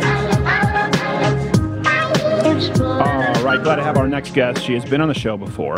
Be nice with her because we disagree on nearly everything, but she's always been pretty civil. She's always been kind to me. I would hope she'd say the same. At Sally Kohn, Kohn, for you Gentiles. Sally. Speaking of Gentiles, that's a very Gentilian tree. Yeah, I know. I wish you could see all of it, but yeah, I'm very. Thank you. It's a big tree. Listen, I was one of those Jewish kids who grew up and just wanted a Christmas tree. That's and all my Jewish friends. They all have Christmas trees. Well, that's right. I mean, you can deconstruct that till the cows come home, but I did. And the truth is, when I talked my dad into letting me not get bat mitzvahed, his condition was, okay, but no Christmas tree. Because he knew what was coming next. So then I like as a kid, I would take an umbrella and put it up in my bedroom and decorate it with lights. Wow. You know what's funny? Is as a kid, I jumped off the second story with an umbrella because I saw Mary Poppins and I thought it would work as a parachute. So umbrellas seems to be a common what? theme in problems That for children. tells me a lot. I was 5. Okay, that makes me feel better. I pretty much knew it wasn't as bad as my brother, who didn't have an umbrella, and I wouldn't give him mine, so he took a grocery plastic bag and jumped and thought that would be a parachute. I would think that would work better. You would think it would work better. Little It known would. fact, it doesn't. So don't consider Did it you your break bad. anything? No. Well known fact, it does not. It was snow. We jumped into the snow. We would always jump into the snow. Okay, all right. I wasn't that. Because I was like, second story, come on. All right, sorry, did you want to talk about something? No, we can talk about. But I was going to say Gary Goldman has a hilarious bit about that. He talks. He's like, "Oh, Christians, you knocked it out of the park with Christmas. That's a fantastic holiday. With Christmas, you have the Santa and the tree. I also understand there's some sort of religious component to this, if I'm not mistaken." And it's a jab, and I'll take it. I'll give him that one. Yeah. Okay, so you're on. Right. So we have to make this angry and bombastic. No. So you have been on recently. Tired of being angry and bombastic. Well, but this okay. is one thing. The meltdown. I wasn't a big Trump supporter, obviously, in the primaries, but I will say this: I have gone further the other way just because of the behavior from the left and the meltdowns that are just completely off the beam at this point. Do you feel that way with your fellow sort of progressives, that they've gone too far? I mean, demanding counseling, and this guy needs to be run out before he's brought in as president. I mean, they really are like a kid being put to bed throwing a tantrum. Well, as a general rule, the left does do melodrama better. That's why we own Hollywood. Yes. Now wait, when you say we, do you mean the Jews? I know. Don't go there. Don't go there. I know in this alt-right universe, it's okay to make anti-Semitic comments, but I hold you higher, Stephen. I know. What do I think about that? Here's the thing. I will say this. On the right, y'all are brilliant at finding those like crazy pathological extremes and trying to paint the entirety of one side or one group with them. I, for the record, live as an openly leftist person in a openly leftist community called Brooklyn, New York, and have not encountered a single person sobbing on the streets, wailing on the subway, rocking back and forth, demanding therapy. I've seen some people with free hug signs. Hold on a That's second. comforting. I would counter with that with, when was the last time you went into a tapas bar? Because you will find them, you just need to know where to look. But you do say some extremes, and I agree. But I would say like the entirety of Black Lives Matter. Did you say topless or topless? Because it really affects. Topless. Okay, because it affects whether my laugh, which laugh I give yes, you I for know. that. It affects whether you're allowed to laugh sorry. because you're. Damn it, Stephen! Why do I like you so much? I don't even like myself. That's the odd thing here. Now who needs therapy? Yeah, well, like Jill Stein, you wrote about this and you thought the recount deal was a great idea. Well, to me, so many leftists got behind that. That is an absurd idea. If the right did it, Hillary Clinton was vilifying Trump for not accepting the results. It didn't do anything except line her pockets. It seems like leftists want it both ways, and they don't accept the results when it doesn't go in their favor, whether it's Walter Scott, Jill Stein. Well, all right. Well, okay. First things first. Let's be fair. It was Donald Trump who said that he will accept the results of the election if he wins. So I would like to posit that there is a good deal of self-serving hypocrisy on both sides of the political aisle.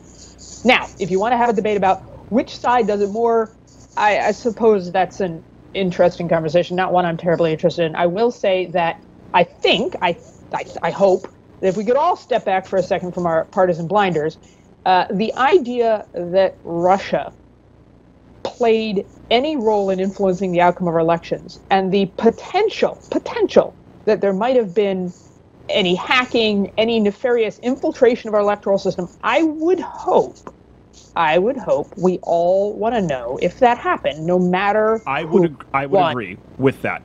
But I would also say in that same breath that if we agree on that, I didn't have any more breath, but okay. Well, I apologize. That's because I leave you breathless, Miss Kohn. I am the conversion therapy. This is the truth. Well played. Mike Pence just needs to put me on higher.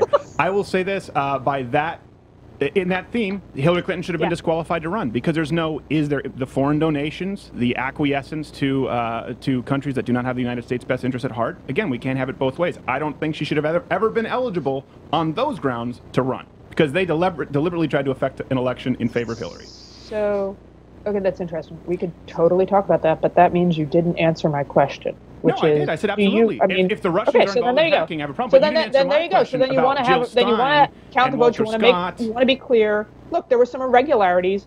some, people who study electoral systems who are way smarter than I am and better at math looked at these irregularities and said, hey, look, this is problematic. And listen, this is a simple one. You got voting machines that don't produce a paper trail. That's moronic. Yeah. That's just stupid. So first of all, we shouldn't have those.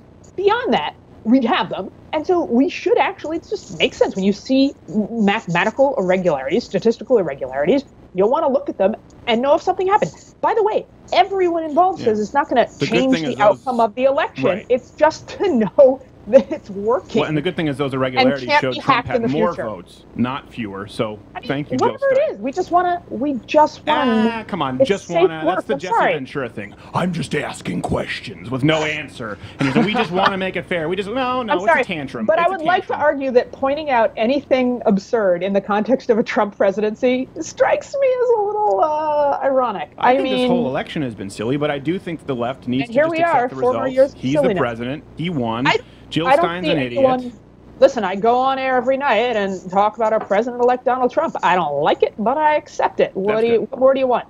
Okay, no, There you that's go. good. Now, I'm not worried at this point about Hillary and her baggage. Let's talk about Trump and his baggage. Let's talk about the fact that he said he was going to put his 2 sons in charge of his business, and he was going to not be involved in running his businesses. He was going to be involved in running the country and create this little firewall, and delayed his press conference, which was supposed to be today, to announce that, because lo and behold, his 2 sons, who are supposed to be looking after his business interests only, have been involved in his transition and vetting cabinet members and at meetings with tech giants. And now, we can talk about Hillary's past and present. No, I haven't talked about Hillary's past and present. I didn't bring up Hillary. I was just talking about her running against Trump when we were talking about him being ineligible because of Russia. That's what I was saying. But I'm saying this is now our president-elect who is not disentangling himself from his business interests and making it look every day like he is first and foremost out for his bottom line, and then maybe if he gets around to it. So what if it were nonprofit interests? It's not. No, but Right? In other words, no. Here's my point. But Would it make it acceptable, for example, when presidents like Barack Obama helped raise funds for nonprofits or show up to charity dinners? Because that, to me, there's direct government collusion.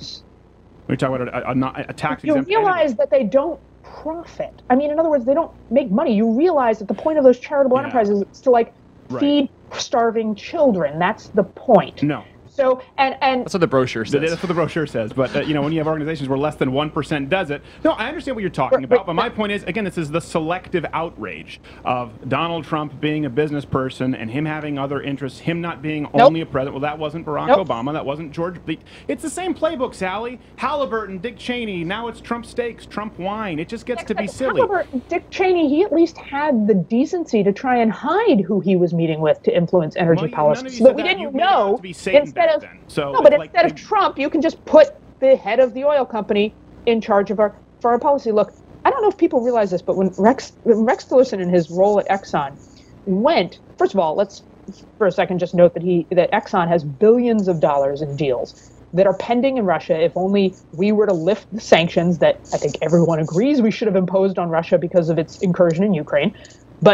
And Tillerson still holds stock. Even if he leaves his position, he still holds stock. He will benefit financially, depending on U.S. foreign policy, which he will have a direct role in. Yep. Tillerson, when he was at Exxon, the United States, the State Department, had come up with a deal to spread oil profits in Iraq to the different regions and factions that would help bring unity to the obviously destroyed and dysfunctional Iraq.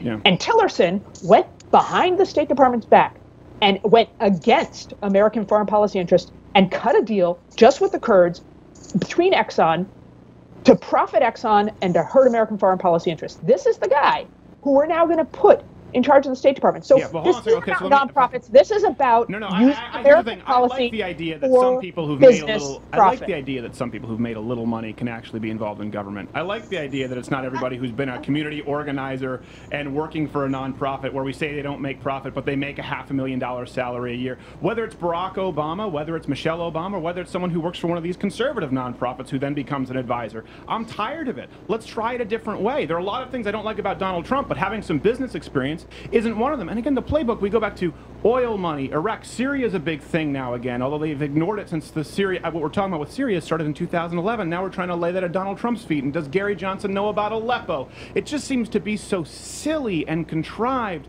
Then we get to the Standing Rock, Dakota Pipeline. Sorry, Everything wait a is some big conspiracy with oil money. And do we really think that this person is colluding with someone like Carly Fiorina, who might be appointed, who couldn't possibly be tougher on Russia? Everyone, I think your panels included at CNN that I watched, were out of their mind when she gave the answer on Putin and said she wouldn't take a call with him and how many troops she would add. It's a pretty diverse group. I don't like all of them, but it's diverse. Okay, but wait a second. That was a very impressive word salad, Stephen. So, 2 thumbs up on that. But let's go back to talking about big oil. But saying big oil salad that we should have. Let's be clear. The reason we have a constitution.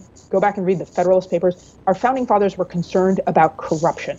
They were concerned about the corrupting influence of power. They wanted. That's why we have 3 branches of government. That's why we have checks and balances, right? So this isn't about at all having a business person as president, having business people in our government. We've no, had it's about successful finding business any people. reason No, to shut down someone you don't like through character assassination. And that's what happens. It's it's always some secret literally- motive. I'm sorry, but wait a second, hang on. It's literally saying that he should have firewalls so that the American people can be comfortable and confident that he is looking out for our best interest and not the best interest of Trump Industries. Well, Are you Why do you comfortable think with that, the Sally, inverse let of me that? hit that point, let me hit that point. So you just made a point, and oh gosh, we have to go into another segment. Why do you think there is? Let's assume that you're correct, okay? Let's go here. Why do you think it is that so many Americans disagree with you, even Democrats who feel that Donald Trump has their best interest at heart, certainly more than the DNC? Because you haven't communicated that effectively. What you said sounds very elitist.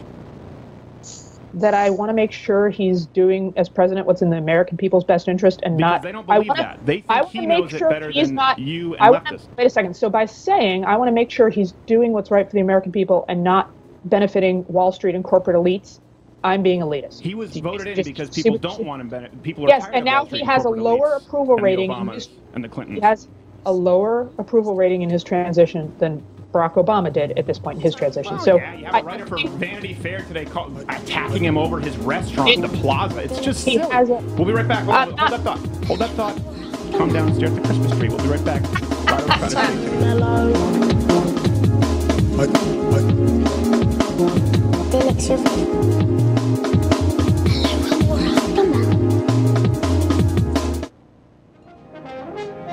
Oh, I'm such a misfit.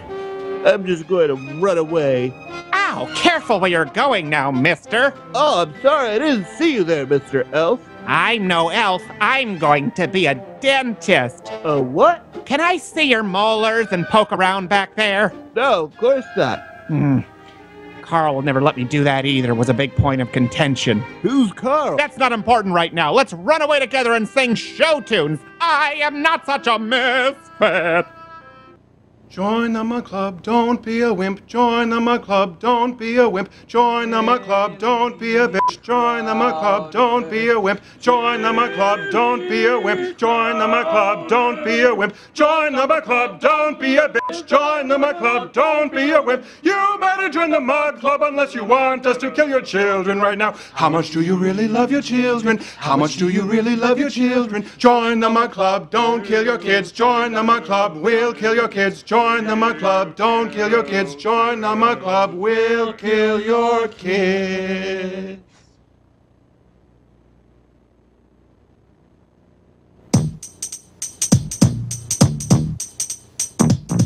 And I don't want nobody, and I don't want nobody. You got that right. And I don't want nobody. I lost. Want nobody, and I don't want nobody. Jail never need. You got that right. And I don't want nobody. I lost. Look at this mug. It's so massive and convenient. LottoCredit.com/Mug Club. At Sally Kohn, KOHN. Gotta get the plugs in there. Okay, listen. Well, we could go. I'm also large and convenient, but yeah. Well, this is true. Here's my point, Sally. It Oh, I wanna really hear it. does. And this is, what was it? I don't care? Is that what you said? No, I said I want to hear it. I said I don't care. I was like, why? This is how rumors are Invoking starting. the Federalist Papers, like you just said. Listen, come on. Of course you know that I've read the Federalist Papers.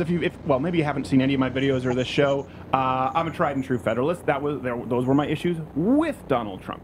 But it really does, and this is the perception. I mean, if you talk about the disapproval rating of Donald Trump, I agree.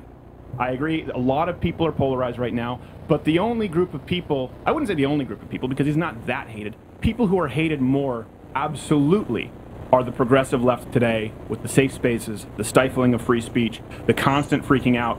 Let's say, Standing Rock, I know you've talked about a lot. Dakota Pipeline, Walter Scott was a big one. I know these are issues that you've talked about quite a bit. We can talk about colleges and YouTube. There is a consistent pattern right now where if the left loses, they throw fits, they accuse racism, they accuse whatever the phobia is that day, and they try and shut down voices. And you see that everywhere. So you were talking about Exxon. Well, that's a good example. But if you go back, yeah, but they did the same thing with everyone else. Talk about big oil money. Yeah, they're doing the same thing with the Dakota Pipeline, which we know will employ Americans and make energy more affordable, make it more efficient. It's safer, it's cleaner. And leftists oppose it no matter what. So people are saying, all right, fine, I guess I'm a racist. All right, fine, I guess I'm a climate denier because I want to use our own energy.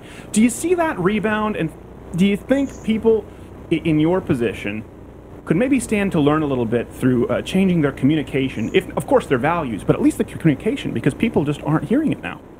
Well, that's interesting because the majority of Americans, including Republicans, believe in climate change and believe that we need green energy policy that creates better jobs and more affordable energy and protects the planet. That's the majority of Americans, including the majority of Americans, including the majority of Republicans, support immigration reform, including a path to citizenship. The majority of Americans, including the majority of Republicans, support common sense gun reform. In fact, 87% of NRA members. Communicating. That's not. So what are we communicating badly if the American people? What you just said is completely untrue. Well, this is interesting. This is an interesting point. It is 87%. Okay, let me rephrase. 87% of NRA members, 87%, if I'm remembering correctly, of NRA members support fixing background check loopholes. No. That is true. If there were background check loopholes, that is there true. are no background check loopholes. There is no internet loophole. So here's the thing. You take something that's false. If you ask people, do you support background checks? 87% will say, no, yeah. And then if you tell those people, by the way, all guns sold in the United States legally require background checks, they go, oh, not true. Gun show loophole. That's not. Okay. I'm not going to. This is not true. But this is an interesting problem in our lives that you and I exist in. Is the decreasing Venn diagrams of overlapping accuracy and fact. Right? I don't know how to get around that one because that's disturbing. I was willing to give you the first two, but hold on, let me, and I'll let you go here. But here's why it's important because you threw out 3 facts. I let you do the first 2, which is well, there's an issue. But then the last one was so untrue, and this is what most people will do. They'll go, well, hold on a second. Now I have to think that the first 2 were complete BS because I know the last one to be untrue. But this is interesting because, see, if I'm not mistaken, I believe Pew conducted that research, and the same Pew polls that I know, for instance, you'll cite vis-a-vis in our last conversation about Muslim beliefs around the world, you'll give credit to those polls from Pew, but not the gun control poll from Pew. So, please. Okay. I think the question, do you believe people who convert from Islam deserve to die? Yes, is pretty clear. I think, do you support common sense gun reform or something like an assault weapons ban, which isn't determined, isn't defined? It's not the same kind of accurate polling, and it's not conducted by real polling agencies because it's not a question that you can ask. It's the same poll agency, and that wasn't the phrasing of the question. But hey, let's pull it up and let's debate it next time. The point is, let's debate them next time. My larger point, though, going back, is the American people. I got to leave in a second, so let's hash this out. The larger point is the American people. We can pick 3 other issues. They want to raise the minimum wage. They want paid family leave. They support these policies. So actually, the American people are, and including, by the way, a majority of conservatives and a majority of independents are on. No.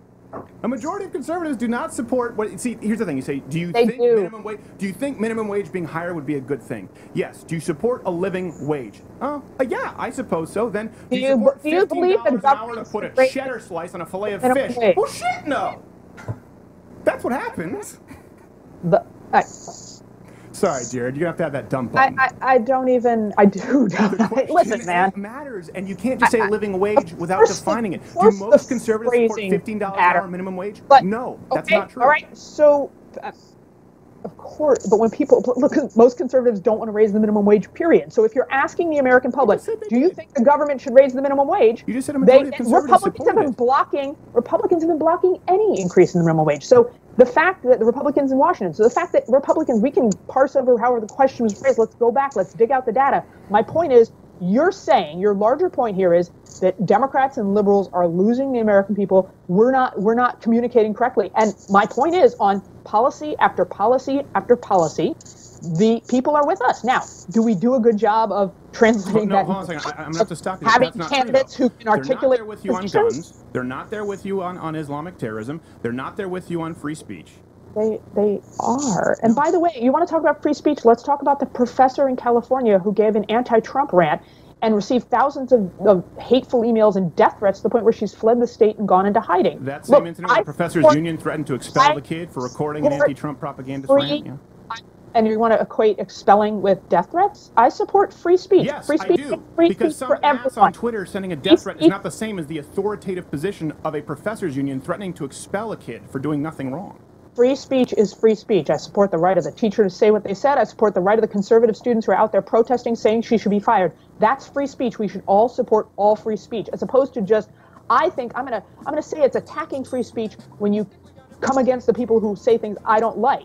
Well, hold on a second. We'll do. I know you have to go really quickly, but we'll do a quick web extended. You have to. We have to do web extended because. Dude, all right. At Sally Kohn, KOHN, louderwithcrowder.com. She's gonna do a web extended. Otherwise, she'll get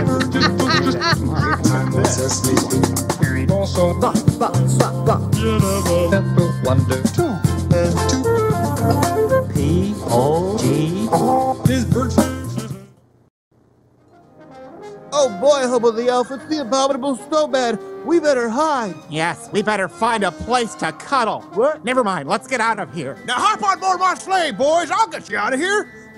Gold! Nothing.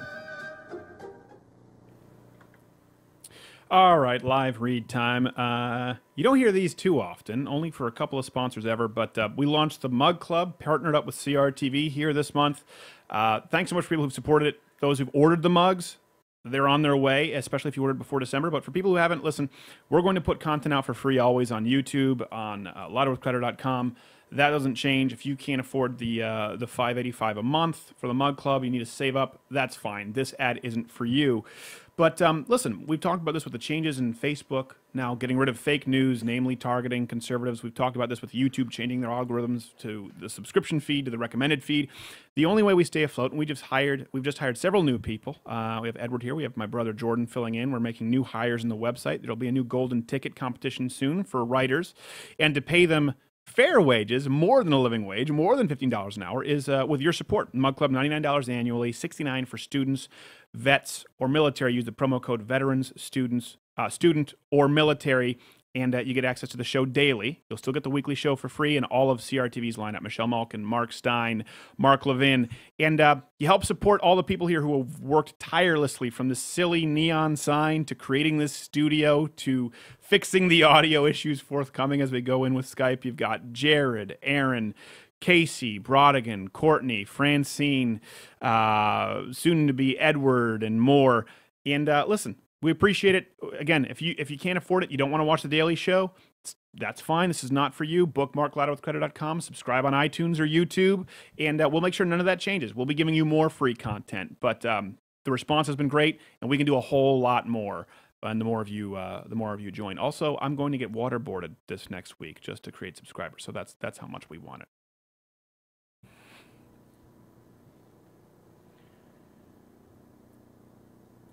We are Santa's elves. We are Santa's elves. Oh, Mama, how can I eat with all that racket? Eat, Santa. They're singing for you.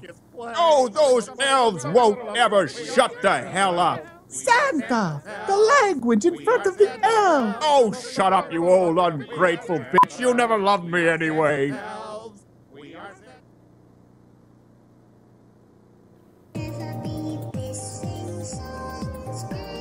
Santa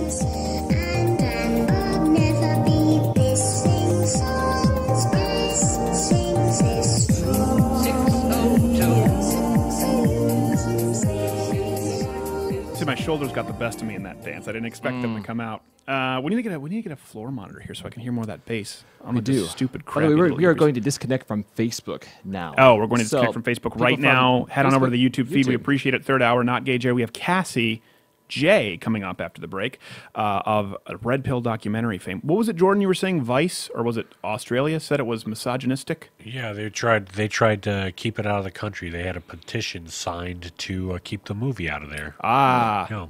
Like Germany with Mein Kampf. This never happened. We were too busy making strudel and lederhosen. Germany. Germany, you've lost your right to complain about global issues for a little while now. I know it's not fair. I know many of you generationally had nothing to do with it. But when under your belt you have all the world wars, we're not going to you for advice. You're not our wise counsel at this stage in the game. That seems fair. That seems fair. Speaking of countries that are silly, Canada. Have you read this? Have you heard about this? I have. Okay. This lit me up today. Let me make sure I get this correct, because I don't want to get the name wrong. Kelly Lich, someone can correct me, but they're Canadian, so they'll do so politely.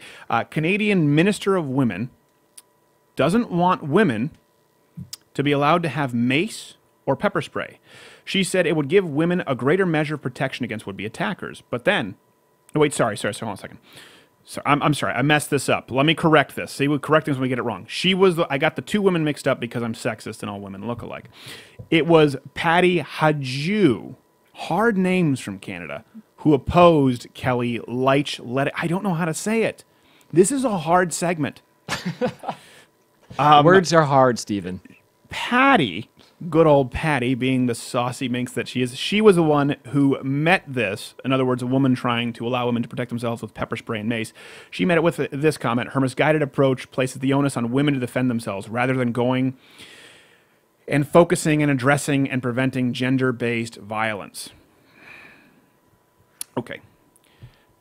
I understand in spirit where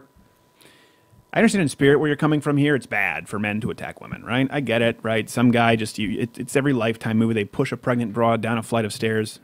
What was that? Oh, unplug my computer? Oh, that's right. We're getting these stupid audio issues. My MacBook, when I have it plugged in, it gives you all this dumb hissing. By the way, we fixed the audio issues. The issue is that Sally Kohn has so much treble in her voice and my bass, so it maybe messed up your speakers earlier. I apologize about that. So I understand in spirit, rather than focus on women and giving them, the ability to defend themselves, why don't we focus on raising better men? Why don't we focus on encouraging young men not to attack women? I agree with that. I do think that you should, hopefully you have laws against rape. One would hope. Hopefully you have laws against assaulting women. However, if you do, and women find themselves on the wrong side of those laws being broken, what do? This is the silliness from the left. This is the kind of thing we'll talk about with Cassie J, I hope. This is the kind of issue that pushes people in the other direction. We're talking about this tonight, this overreach. I know we're going to the holidays, so there's not a lot of politics. We're getting into culture more. Why don't we focus on preventing gender-based violence? Okay, but that doesn't help the woman in the car who's being assaulted or raped. A weapon does. Now, forget about guns, forget about firearms, because Canada's so far down the trail, they've already agreed that, well, no, women shouldn't have the right to defend themselves with guns. Now, in the States, right, well, why don't you use mace or pepper spray or a taser? Well, this shows you, let's fast forward a couple decades. If the left gets that, then they want to do away with mace and pepper spray, because that's also too mean. Then they want to do away with knives. Then they want to do away with fighting back altogether, and you're just Cologne, Germany. We're Happy New Year, rape. Every New Year gift, every New Year's kiss in Germany comes with rape. I don't know if you knew that. That's a terrible It's slogan. kind of a package deal. That doesn't make for good commercials As someone at gives all. you their package deal.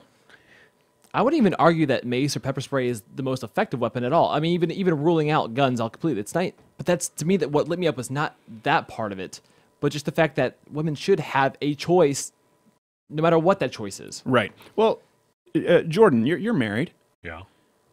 Do you think? What do you think about? You're breathing into the mic like Darth Vader. I got a cold. By the way, if people are the reason my eyes look like sphincters, I am highly allergic to horses. Did not know that until last night. So Benadryl, which messes me up for an entire day. I imagine it's what the worst hangover Those feels long rides like. on the beach will get you. My eyes, I looked like Rocky Balboa. It was swollen shut, and I felt so bad. My dad wanted to take us on this carriage ride through this neighborhood with all these nice Christmas lights, and I was just about to go in through. I don't know if you can get anaphylactic shock from breathing. I know if you eat shellfish. I don't know, but I like to watch that. Well, yeah, I think many people would. Hence, okay, hold on. We'll go back to you, Jordan. Announcement time. I forgot about this. Announcement time next week, Wednesday, the 21st, December 21st. We're going to host the annual Crowder Christmas Telethon, this year with waterboarding. So, we're going to have a telethon if we hit certain benchmarks on Mug Club subscribers that night, where I will be waterboarded by none other than Army Ranger Tim Kennedy. Because he's qualified, it will be real waterboarding here in the studio at 500, 1,000, 1,500. When we hit 2,000 subscribers that night, I will be waterboarded live in studio. Why? Because we know so many of you want to see it. If you hate me and if you like me, you're still a little curious, and you also probably want to see it. I'll be here. I know also because it's my job, but I'll be here. Well, you'll be here because you have to do some other horrendous things before I get waterboarded with each benchmark. And we'll announce those in the coming weeks. So, Jordan, you have a wife. Yeah. What do you think? Do you think that she should have the right to pepper spray? Oh, yeah. I bought her some pepper spray. Well, I don't think that's... Well, that's right. You're in California. Yeah. We have a baseball bat and a taser that's never charged. Those are the only weapons I probably shouldn't say I never thought about that with the taser. Yeah. My wife forgets to charge her iPad. We get on a plane, it's like there's no charge. She can't watch Sister Wives or whatever freaky show she's into at that point, North Korean internment camps or multiple wives shows. She likes watching that. What about a taser? I didn't think you have to charge a taser. How often do you have to charge it? Pretty much like every 3 days. Oh, really? So it's not like one of those digital doorbells where you charge a taser once and it holds it for a year. No, it's kind of like a Kindle Fire. Amazon Fire Stick. Yeah, Amazon Fire Stick. So basically what you're saying is if you have a taser and you give it to a woman who maybe forgets to bring her phone, either way, if it's needed, someone's getting raped. Pretty much. It's a completely useless weapon. It's an entirely useless weapon. All right, mute him so I don't have to hear his wheezing. Speaking of weapons, this man's hands are registered weapons. TJ Miller. Yes. Which, by the way, I will say this preemptively. Silicon Valley is one of the funniest shows on television on HBO. It is absolutely hysterical. I think TJ Miller is funny in it. But TJ Miller was arrested this week, Hollywood celebrity. You know what? Here, I have it up on my screen. For assaulting a cab driver for supporting Donald Trump. So while we're talking about the tolerance of the left, can you imagine being this far out of touch where someone that you feel fine striking them? I mean, seriously, think about this. People walk through their lives. TJ Miller, first off, he's never had his ass kicked. The gelatinous bag that he is, because he thinks he's funny enough to not get his ass kicked. So a guy has walked through life without ever getting his ass kicked and thinks that his decisions, this is what happens with the entertainment industry, because you're surrounded by so many people whose job is dependent on kissing your posterior, that you actually think there's a world that exists, and you live in it, where you can hit people who are subservient to you, in your mind, like cab drivers and maids, in Arnold's case, porking them. Have you been to the USPS during Christmas? Oh, that's right. You had that this week. Tell people that story. So Jared was waiting on getting something for the studio. They deliver to your apartment, right? But they don't deliver because you're on the third floor. They won't deliver to me because I'm on the third floor. They refuse to deliver a package that weighed 3 ounces. I've had FedEx and poor scrawny USPS guys drag 55, 70-pound boxes up all 3 flights of stairs, but a 3-ounce base plate for a tripod was a little heavy. So I go to there. Is it policy they don't deliver on the third floor? I don't know. I think they said they're not required to. Because it's a safety hazard for all those 3 ounces in a box.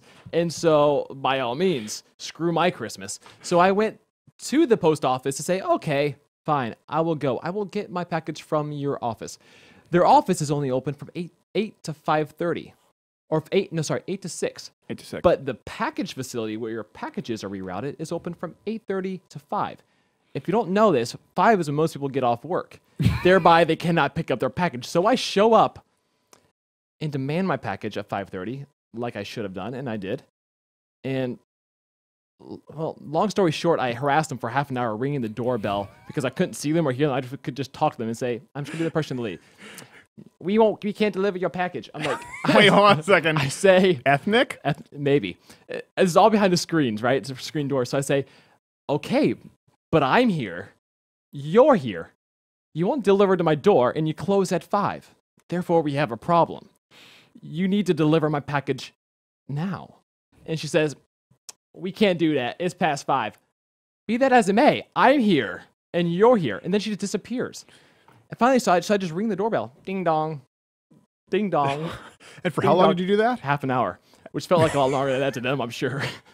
She finally comes back, and she's on the other side, and I can hear her. I say, I'm still here. This is like 10 minutes, 15 minutes later. She goes, I can just hear her digging around. No response. I can hear you. She goes, we said we're not allowed to deliver your package. I said, again, be that as it may, I'm here, and my job depends on my productivity and results. Thereby, I need my package to produce a result. I understand you may have difficulty relating to that predicament. Yes. But I need my package, I need now. Anyways, long story short, or short story long, it ends with me walking out, screaming Merry Christmas a-holes, and slamming the door, to which I still not receive my package. We got 30 seconds. Well, you're a hero to everyone who's ever wanted to do that with the post office. I hope so. And you're the hero to the post office that I was to American Air when they took cash only for beer. By the way, they sent me the wrong package. When I thought I got package the next day, it was not the right thing. Now, what's not funny, picture that with lupus. That's true. And you have Obamacare. Cassie J coming up next. This is going to be interesting. Stay tuned.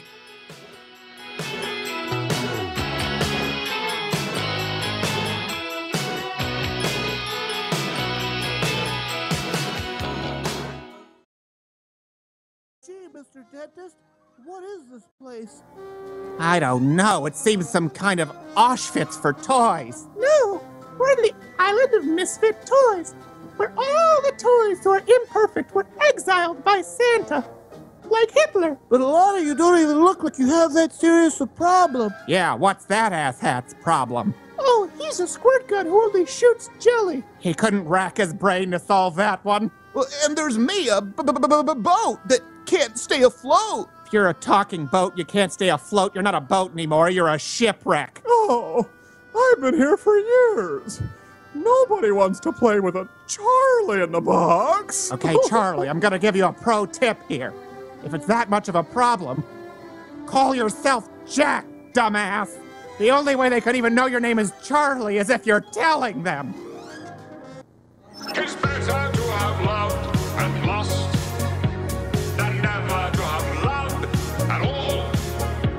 Come cheer up my lads, come cheer up my lads. 'Tis better to have loved and lost.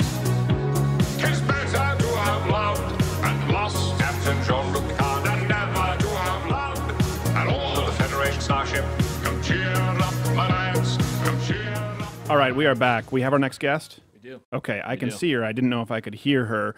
All right. I know the comments that are going to occur. They're going to say, she is very, very cute for a feminist, which I know sounds horrible, but it is absolutely true. Of Red Pill documentary fame, Cassie J, thank you for being with us. Hi, thanks for having me. Well, I'm so glad to have you. So has this been a whirlwind for you with this documentary that's come out? Because it's lit everything ablaze, and you're accused of hate speech now and being a self-loathing woman, from everything to misogyny. Did you expect this reaction?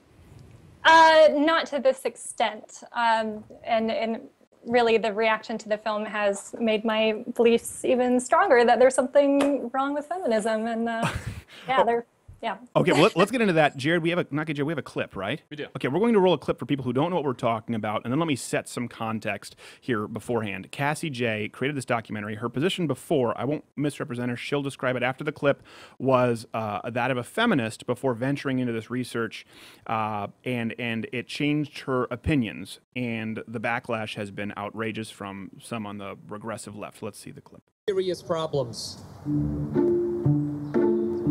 I have been working in this area advocating for the rights of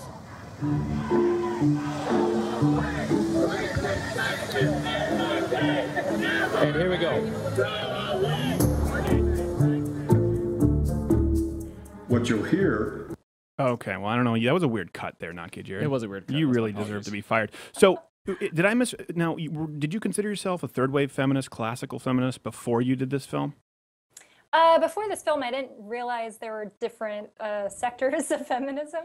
So I didn't consider whatever wave or radical versus equity. I didn't, label myself beyond feminist. Yeah. I thought we were all just for gender equality. Right. Yeah. Well, no, that's not the case, as you learned very soon by the butch-gutted chain gang over at BuzzFeed, I'm sure. So, okay, what changed? You set out, and a lot of people say this, but you genuinely set out to make this film, and did this authentically change during the process of making the film to sort of taking the red pill and learning about men's rights? I'm using these terms in quotations because, these are labels people have put on them. Yeah. So initially I set out to make a different film than the film that is now the Red Pill movie.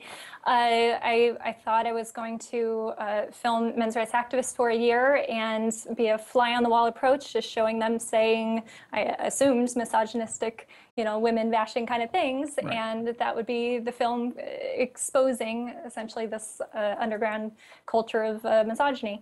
So that was the film I thought I was making, and as I started to meet each men's rights activist on and on until 44 people I interviewed over a year, I realized that it wasn't so black and white, and the way that the mainstream media had been portraying them was not the same experience that I had. And also this kind of sideline plot line was that my own feminist views were changing along the way, so I ended up deciding to include that in the film. And that, of course, was met with the left accusing you of being misogynistic and a hate speaker. Now, would you consider yourself more liberal from what I've read? Yes, I am a registered Democrat, but I also think this past year especially, something's shaken up in the political sphere, at least in the U.S., and I personally know a lot of my liberal friends, and myself included, we're really kind of annoyed and, pretty distraught with what's happening with liberals nowadays. And I think the social justice warrior element of it is, the toxic element. Right. Well, that would lead me to ask kind of, people like Christina Hoff Sommers. What do you think now of, or did you have a different opinion before, sort of women in this side of the movement where you find yourself now? And has your opinion on people like that changed? Because I've spoken with her. I've on stage, with her, we've done speaking engagements, and she is met with some of the most vitriolic hatred, ironically enough, pretty misogynist from the liberal men. I think I might have heard the B word out there once or twice at UMass, Cassie. What has your viewpoint been on them before and after? Well, with Christina Hoff Sommers and Camille Paglia, I think where I've ended up after making this film is a little different than them. In that, spoiler alert, after making the film, I no longer call myself a feminist, whereas they still do, and I think they're trying to work within the movement to. Why is that? Why is that important to you to remove even just the title feminist? So it seems like that's a proactive decision based on some sort of toxicity. Yeah, well, I definitely thought long and hard about, should I keep the label to work within the movement and try to make, better change? But I realized that any feminist that I interviewed, spoke with, people at Ms., the leaders and scholars of the feminist movement, my own feminist friends, and some I think would be more classified as equity versus radical, but all of them across the board believed in patriarchy theory. And, that's definitely a platform position that you have to believe that if you're going to call yourself a feminist. And also when I would say I'm making a film about the men's rights movement, all of them would say men's rights, what rights are men being denied? And so that really made me think if feminism is the movement for gender equality, why can they not say a single men's rights issue? That's a problem. That's a good point to bring up. Let's say you have a son, right? Let's create this parallel universe. Let's go quantum physics on this. For every way the world could be, there is a world which is that way. How would you feel? So I'm trying to put this in a personal way for people out there. We have a lot of moms who might be listening. Let's say you have a son. How would you feel he is disadvantaged at this point in history? Oh, well, I just had a nephew born last week, so now I can start visualizing this. Well, I think boys in school. I've received a lot of emails while making this film, and especially since last year when we launched our Kickstarter campaign, because that was when I first went public with making this film.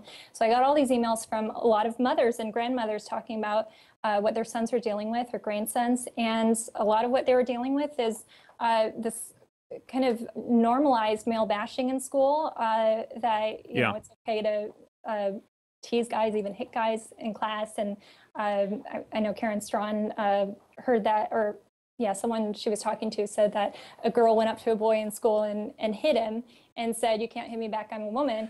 And you know, we have to go to a break soon. Can we bring it back for one more segment? Because I want to talk about this. I was kicked mercilessly in the balls in grade school in Canada because they thought it was funny. And it was the one time I cried in school, and I should have. Cassie J of Red Pill fame. This is not a joke. This is true. Mercilessly, I was kicked in the testicles, and platforms were in. Cassie J after the break. Wow. Stay tuned.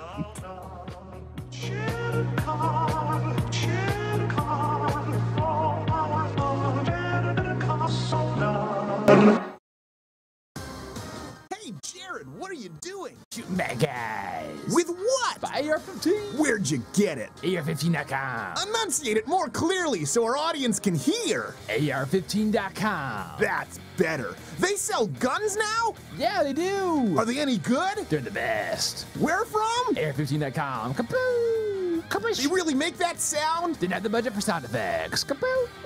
Kapow! Oh, there's another one! Kapow! You got him! With what? By AR-15. From where? AR-15.com. Hey, how do you know they're bad guys? Turbans and burkas. Kapoo! That's racist!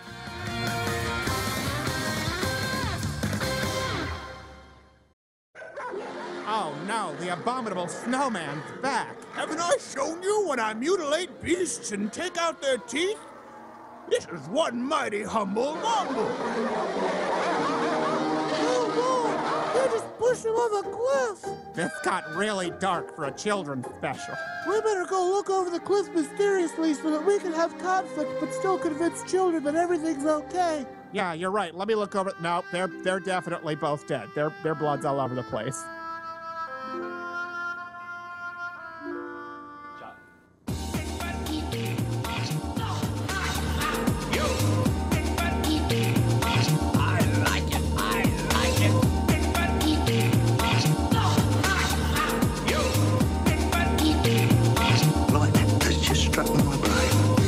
All right, we are back, and I have to apologize. She's a very nice lady on the show, and I didn't realize, for people who aren't familiar with our commercial breaks, sometimes these get a little awkward. Cassie J, Cassie_J with an E. I'm sorry, Cassie. I should have warned you, but I appreciate you sticking it out. No problem. So we went to the break, and you looked very concerned. That was not a joke. I was kicked. I remember her name, Amy Leonard, in the balls. It was a trend in grade school. And I just remember sitting there. It was so painful, and I was terrified to cry. It's the one time I cried in school, and the teacher didn't even. She was like, "Amy, that wasn't very nice." And I thought, "But Amy, not very nice. I might never have children." And that was the extent of it. And of course, there were no consequences. Really, it was thought of as cute. So I know that's anecdotal. That was just your point of boys being hit. So you were talking about how you think your son might be disadvantaged in today's world. I'm sorry, the floor is yours. Yeah. Well, no, you're getting kicked in the balls story reminded me of something that was on my Facebook feed last week.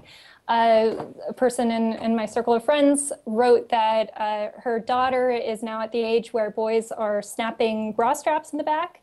And so all these that happened with me, but accidentally. I wasn't very handy. Classic. So all these moms started commenting on Facebook, and they said, if this happens to your daughter, tell her to punch him in the throat. And so Jordan is. See, this is even men. Jordan's laughing his ass off here, and you just crush the kid's trachea. Yeah, that can kill someone if you do it hard enough.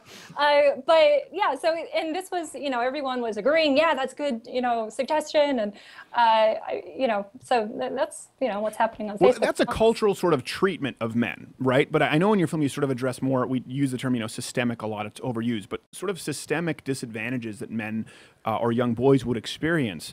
Could you maybe just rattle off? I know it's Yeah. numerous, but give us some of those for people out there who may not. A lot of people genuinely don't know about this, Cassie. That's the thing. You talk with people who are informed, but when you get outside, you realize most people have no clue that this goes on. Yeah. Okay, so going through the lifespan of a boy, and this is obviously a very contentious issue, but male genital mutilation starts right at birth. In the US, it's one of the highest rates. And then we go into school, and boys are having to adhere to female kind of ways of learning, which is sitting still in the seat, and even this kind of war on recess. Boys need to move around and be active. And then going to college with affirmative action. Boys are, put on the back burner, wait in line for us to get some more diversity in school. Yes. But they also have Kwasi is getting the spot before a man named Clarence, generally. What? I'm saying Kwasi, particularly if I was trying to pick an ethnic name, is going to get that slot before a man named Clarence. But that is true. Interestingly, I want to hit that point because you skimmed past it, and I think you've talked about this. Boys do much poorly. They do much more poorly than girls in school, but they actually do better. They outperform them on the SATs, and that shows you when they're allowed to study in their own element, when they're allowed to take their own time and learn the way men process information. I'm not saying men are smarter, but your floor. Yeah, so less boys enroll in college now, and also less are earning degrees. But we still, very much live in a kind of hypergamy culture, if you're familiar with that. So girls want to marry up. And so here are all these, college-educated women going to med school and then getting out of college and saying we're all the good men. But it's because, girls like to marry into, a higher status than they currently have. And so we have failure to launch with boys that are still staying in their parents', basement. Gaming, pornography is some issues once it's, taken to an extreme level. And let's see, later in life, obviously family. I think that's really when men's rights activists start to join the movement is during family court. And so custody battles, alimony. And what I found with making the red pill is that feminist organizations have historically fought joint custody legislation. Yeah. So family court, obviously, and then later in life. And actually, single moms are more likely to abuse a child than single fathers. A lot of people don't know that. I didn't know that. Yeah. Karen Strawn talked about that. Yeah, actually, domestic abuse is higher in lesbian couples, marginally, not by a huge amount, mind you. And women are more likely to abuse, particularly if they're boys, their children, than men. And that kind of makes sense when you think about it, because it goes back to the kicking in the balls story. They've been conditioned that it's not as bad. And listen, I'm not going to lie. It's not as bad. And the reason why is because when men hit a woman, we've been told this is sexist to say, most women in this situation are relatively powerless physically, right? The man can overpower them. In the opposite case, it's usually not true. Not saying it's acceptable, but my wife's given me a swat or two, and I deserved it. Yeah, well, and also, if the police are called to a domestic violence situation, the automatic assumption is that he's the primary aggressor. Yeah. And, because of his size, even though women use objects and weapons more often in domestic violence situations. So, there is an equalizer. But yeah, so let me ask you this then, kind of moving, and that's true. And people can go, where's the best place for people to find this film, Cassie? TheRedPillMovie.com. TheRedPillMovie.com. Okay, so you're making this, you're thinking you're starting off as a feminist, kind of like, I remember in Parks and Rec, Amy Poehler said, stop saying about men's rights, it's not a thing, it's not even a real thing. I remember watching that, and it was so dismissive. I was going, oh my gosh, how elitist can you be? And so you're in that mind frame. Then you're learning, right, which is kind of the purpose of a documentary. You're learning, your mind is opening, oh, this isn't what I thought it was.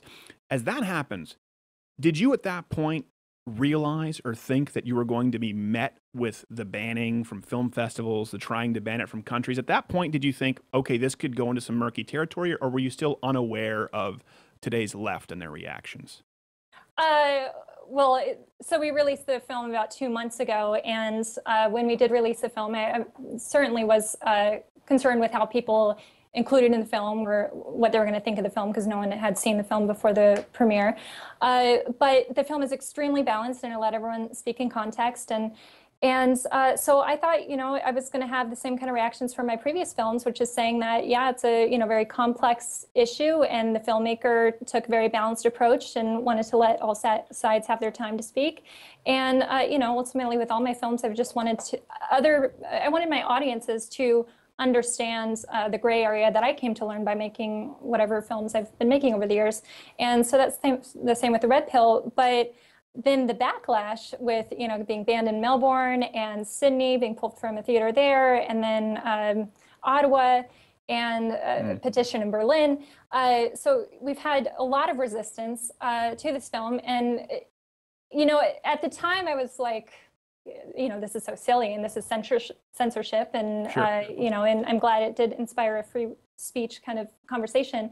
But also I'm okay with what's happened, because once the film is worldwide, available worldwide online in a couple months, I think, you know, all those protests are going to look so silly, because the film itself is extremely balanced and we do let everyone have their say. So But isn't that indicative of, and I know we've said that there's been a shakeup in the political sphere, but isn't that indicative of really only one side of the political spectrum today, where what you just, for example, you said you're more liberal, you're a registered Democrat. We just had Sally Kohn on and Alex Jones, and then you talk about an eclectic mix. I don't need you to agree with me on everything, right? If you go out after this and say, hey, I'm pro-abortion, pro-choice, I'm like, oh, okay, well, I think she's wrong on that issue and we can discuss it. But it really is the left who goes, she went off the reservation on the feminism thing, we have to stop her. Has that been an awakening experience? yes, because I'm not a men's rights activist. I haven't even become a conservative by making this film, but I definitely feel uprooted. I feel like my entire worldview has, now I feel like I'm at a blank slate after making this film. I don't know what to believe anymore, because I saw so much false reporting about me and the film from these liberal media sources that I've always read and trusted, like The Guardian. Right. You know, Vice is one of the worst now. I mean, so I'm able to see how much my own story has been twisted out of context and made me to look like a misogynist and a racist and all these things. But it's so much easier to do that because you're pretty. You must be aware that feminists, that's like, it's like they focus in like a laser beam, pretty blonde girl, we have to stop her.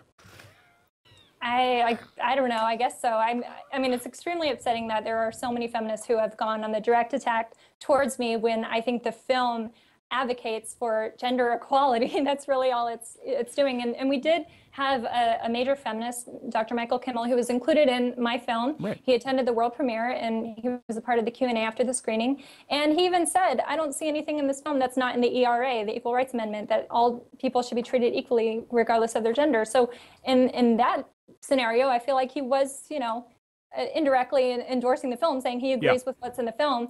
But still, all of, you know, his compadres are oh, you can't say that. This is going to be written racist, bad hombres. That's your bad hombres moment. So his own side, you know, they've drawn a line in the sand and said she's no longer with us. And they also, you know, started to attack me before the film was even released. Well, let me ask you this. Does that give you, like, you've read it, we talked about this first segment, the Facebook now is going to label and bury fake news, and on their council to determine what's fake is going to be ABC News and Snopes, and I'm sure some people at NBC. I had this kind of awakening earlier on, but reading this stuff about you from supposedly legitimate publications that you know is fabricated or you know is false, does that make you concerned with the people who are allies to, I mean, Facebook, Guardian, Twitter, they're going to be determining what's real and fake when we know they fake it?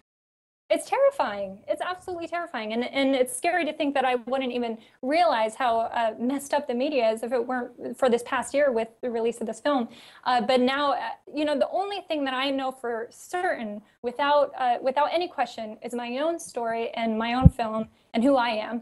And so being able to see how I've been, you know, twisted by the media is, there's, you know, I know for fact that, you know, Vice is lying, The Guardian is lying, Village Voice is lying, and I also know there's these random bloggers, these troll, you know, liberal-leaning bloggers who are the ones cooking up the stories and then feeding it to the mainstream. And I swear, okay, this is something that I absolutely believe. Well, be warned, you have to follow up kicking in the balls story, so it better be good. Okay, so when I was making the Red Pill, the main go-to cherry-picked soundbite by a Voice for Men, Paul Elam, so he's one of the leaders of the men's rights movement. The cherry-picked soundbite was, he said, October should be Bash a Violent Bitch Month, and it was satirical. It was to make a bigger point about, you know, men should defend themselves, but that was the go-to cherry-picked comment that the liberal media used to attack the men's rights movement. So I include that in the film because everyone was talking about that. So then the film was released, and these liberal bloggers realized that I debunked that quote. So, you know, this one troll blogger, who I'm not going to mention, I don't want to give him any more press than he has. He's probably a pedophile at Salon. So he decided, I'm pretty sure it was him. I swear, it's like he has a window, and it's like a ticket man to get on the train or something. And so mainstream liberal sources are going to his little ticket window, and he said, oh, she already debunked that quote. Okay, let me find another quote from Polly Lum. Okay, use this one. And then every mainstream media source said, why don't you call out Polly Lum's quote in your film when he said X, Y, Z? And they're changing, you know, constantly changing the Right, script that's of what they do. Is they want to post. make you defend something that even you believe is indefensible. And here's the thing, it doesn't matter if you say like, well, I disagree with that quote, they'll pull out another one. And that's the point, is these people aren't your friends. I will say one thing here. I don't know if this is misogynist of me telling you something, but Cassie, you are no longer a liberal. The way you just spoke, that is not, or certainly not a progressive. Accept it now. Be water, my friend. You can put water in a cup. It becomes that cup. That's Bruce Lee, also a sexist. Cassie J. There you go. Oh, wow. Mug Club. We're going to have to get her a mug, not Gay Jared.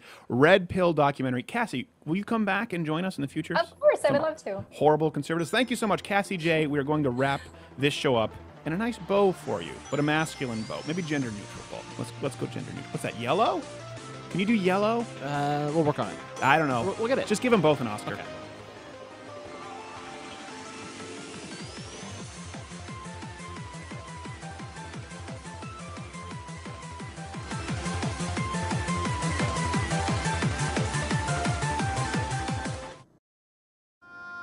Oh, I was wrong all this time, Rudolph. Here we are in this storm, and you, the misfit, saved us. I guess what I'm trying to say is, Rudolph, with your nose so bright, won't you guide my sleigh to... No, seriously, Santa, screw you. Yeah, you're just using him now because you need him during a storm. What happens when the weather's clear outside? Little Rudolph here will be venison faster than you can say Merry Christmas. Have a holly jolly Christmas. It's the best time of the year.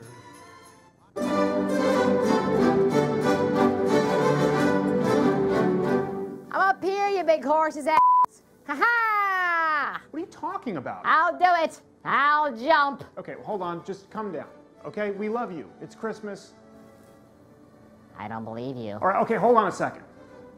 Do you believe in Christmas? Obviously. Do you believe in Santa? Yes. Okay, and do you believe in the Mug Club that people can join for $99 annually or $69 annually if they're students, vets, or active military, gaining access to all of CRTV as well as daily Crowder programming? Well, of course, that's why I'm here. Okay, well now I'm asking you to believe in me. Just come on down, we'll talk about this. Everyone wants to be together for Christmas. I could come down. Or I could choose freedom! Ah, the sweet release of death! Ah!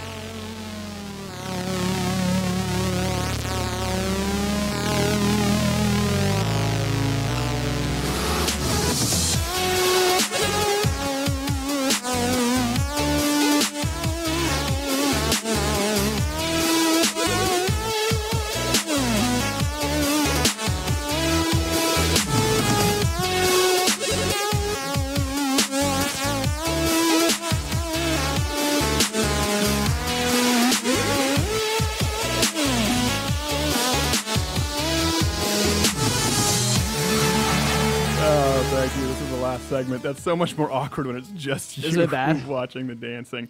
I'm okay, everybody. Thank you very much. That was Cassie J. She was fantastic. We have to have her back. She was good. She was really good. And she had, you see her little Mug Club thing? She was great. Yeah, I don't know how she... I mean, I don't know if we should compliment her or sue her for stealing our mug. I don't know. That wasn't a legitimate mug at all. That's a What do we do? counterfeit. It is a counterfeit. It was made by Cassie J. Probably, okay? Probably made in Taiwan, too. I bet you. China. I bet you. Mexico. We're going to punish all the Cassie J's for taking their jobs with the... Okay, they're going to bring the bugs back here. Appreciate it. Sally Kohn, Alex Jones, Cassie J, all of whom, we probably have maybe at least 50% on which we disagree. Mm-hmm. And I haven't been looking forward to this segment all week, but it's a necessary one. I had a friend this week who passed away, who really had an impact on my life more than I realized until this happened. Seymour Singer. And Tammy, if you're watching, I'm very sorry. And I hate it when people go out and act as though they were best friends. We were very close for a period. I remember the last time I spoke with him was about a year ago. Remember where I was, and Ron the handyman, his parking, his driveway while working on a motorcycle. Anyways, that's neither here nor there. This was a time in my life. I was 19 years old in Los Angeles. And I don't want to oversell this. It wasn't like I was destitute. I always had parents. They were in Texas or Montreal, depending on the year. I could have always gone back home, but I did decide to go out and do things on my own. I was in Los Angeles. I had an 82 Datsun. I've talked about this. And I didn't have a place to stay for a while. I was couch surfing. I slept a few nights in my car. It wasn't like Jewel. I didn't live out of my car with my mom, but I slept a few nights in my car. I remember my dad calling our church from Texas, had a network out there of people. And he was saying, hey, my son needs a place to stay. Could you guys just help him for a little bit? He just needs to bridge a gap. And they wouldn't even return his calls. I don't say this to try and sort of vilify Christians. I say this because this is an actual experience. And my uncle set me up with his friend, Seymour Singer. Never met him before in my life. Was a liberal, secular, atheist, agnostic Jew. And that night, after 2 nights of sleeping in my car, when I drove in to his apartment complex in Hollywood, he laughed, made fun of me as I drove in this crappy 82 Datsun, and took me in that night. And gave me a place to stay that night. And gave me food, and took me out with his family. And I stayed there for several months. And it's funny, he always called me, he was a crass man. He always called me, like, oh, you silly Gentile prick, or something like that. Sorry. And I used to call him Big League Jew. That was the term I had. And why does that matter? It matters because we were people who agreed on virtually nothing. And we basically lived together. They could tell you an incident that occurred with pumpkin beer and Ambien, which became legendary in the household. It taught me a couple of things. First off, it taught me that just because someone puts on a team jersey or a label, this was a guy who you would anticipate wouldn't think that way or treat people that way. But unlike some of the people who we thought who could be Christians, this guy showed me how to treat people in a way that I even said, because of Seymour, I spoke with my parents. We took in someone later on who was a friend of mine, a part of a car wreck. I said, we're never going to be the people who turn somebody away. We can't. And that's how my household's going to change. And that is entirely because of Seymour. And the reason we've had people who disagree with us, for example, tonight, Sally Kohn, you've heard me talk about this so many times. Don't question their motive. Don't question somebody's motive. Argue the ideas. Why? Because I spent months under a roof with a man, a family, who didn't agree with me on anything politically. But I owed my home to them. I owed the fact that I was eating to them at that point when I was out there in Los Angeles. And never could I question a guy like him. I couldn't question his heart.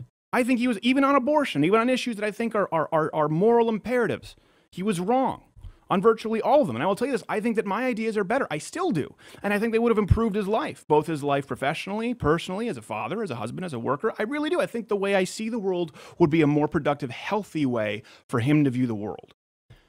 But I can't say that he didn't care about the world. I can't say that somehow I was better than him in the way I was trying to help the world. You can be right and be an ass, and you can be wrong and still be someone who's trying to do the right thing. And it really, when this happened, it impacted me in a way that I didn't realize, that a big part of who I am and a big part of what this show is, that you hear when you see the way we interact with a Sally Kohn, when you see the way we interact with a Christopher Titus or whoever it is, and you see the difference between, I obviously love the guy. I think we posted the Tucker Carlsons of the world, the people who set out to destroy people of voices of opposition. And I'd like to think that we try to do some convincing. I'd like to think that the reason a huge bulk of our audience is liberal or don't agree with me is because I treat these conversations the way I would in Seymour's apartment on his couch. To give you an idea as to what a sweet guy he was, I remember he had an entire apartment complex. This is where we lived in Hollywood. There was 4 apartments, and 3 of them were entirely finished. And when I first went over, they put me in the one that was being renovated. And I had an inflatable mattress, which they gave me. And I turned to him at one point. I think, I just kind of bother my allergies. It's a little dusty up there where the floors aren't done. Do you think I could stay in one of the apartments that's finished? And he said, oh, yeah, sure. And he came back later. He said, I'm so sorry that I didn't. He felt bad. He'd given me a place to stay when no one else would. And he felt bad that he didn't do enough. And I'm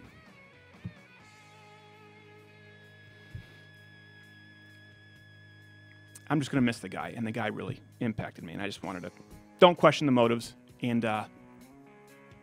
try and be more like a guy like that.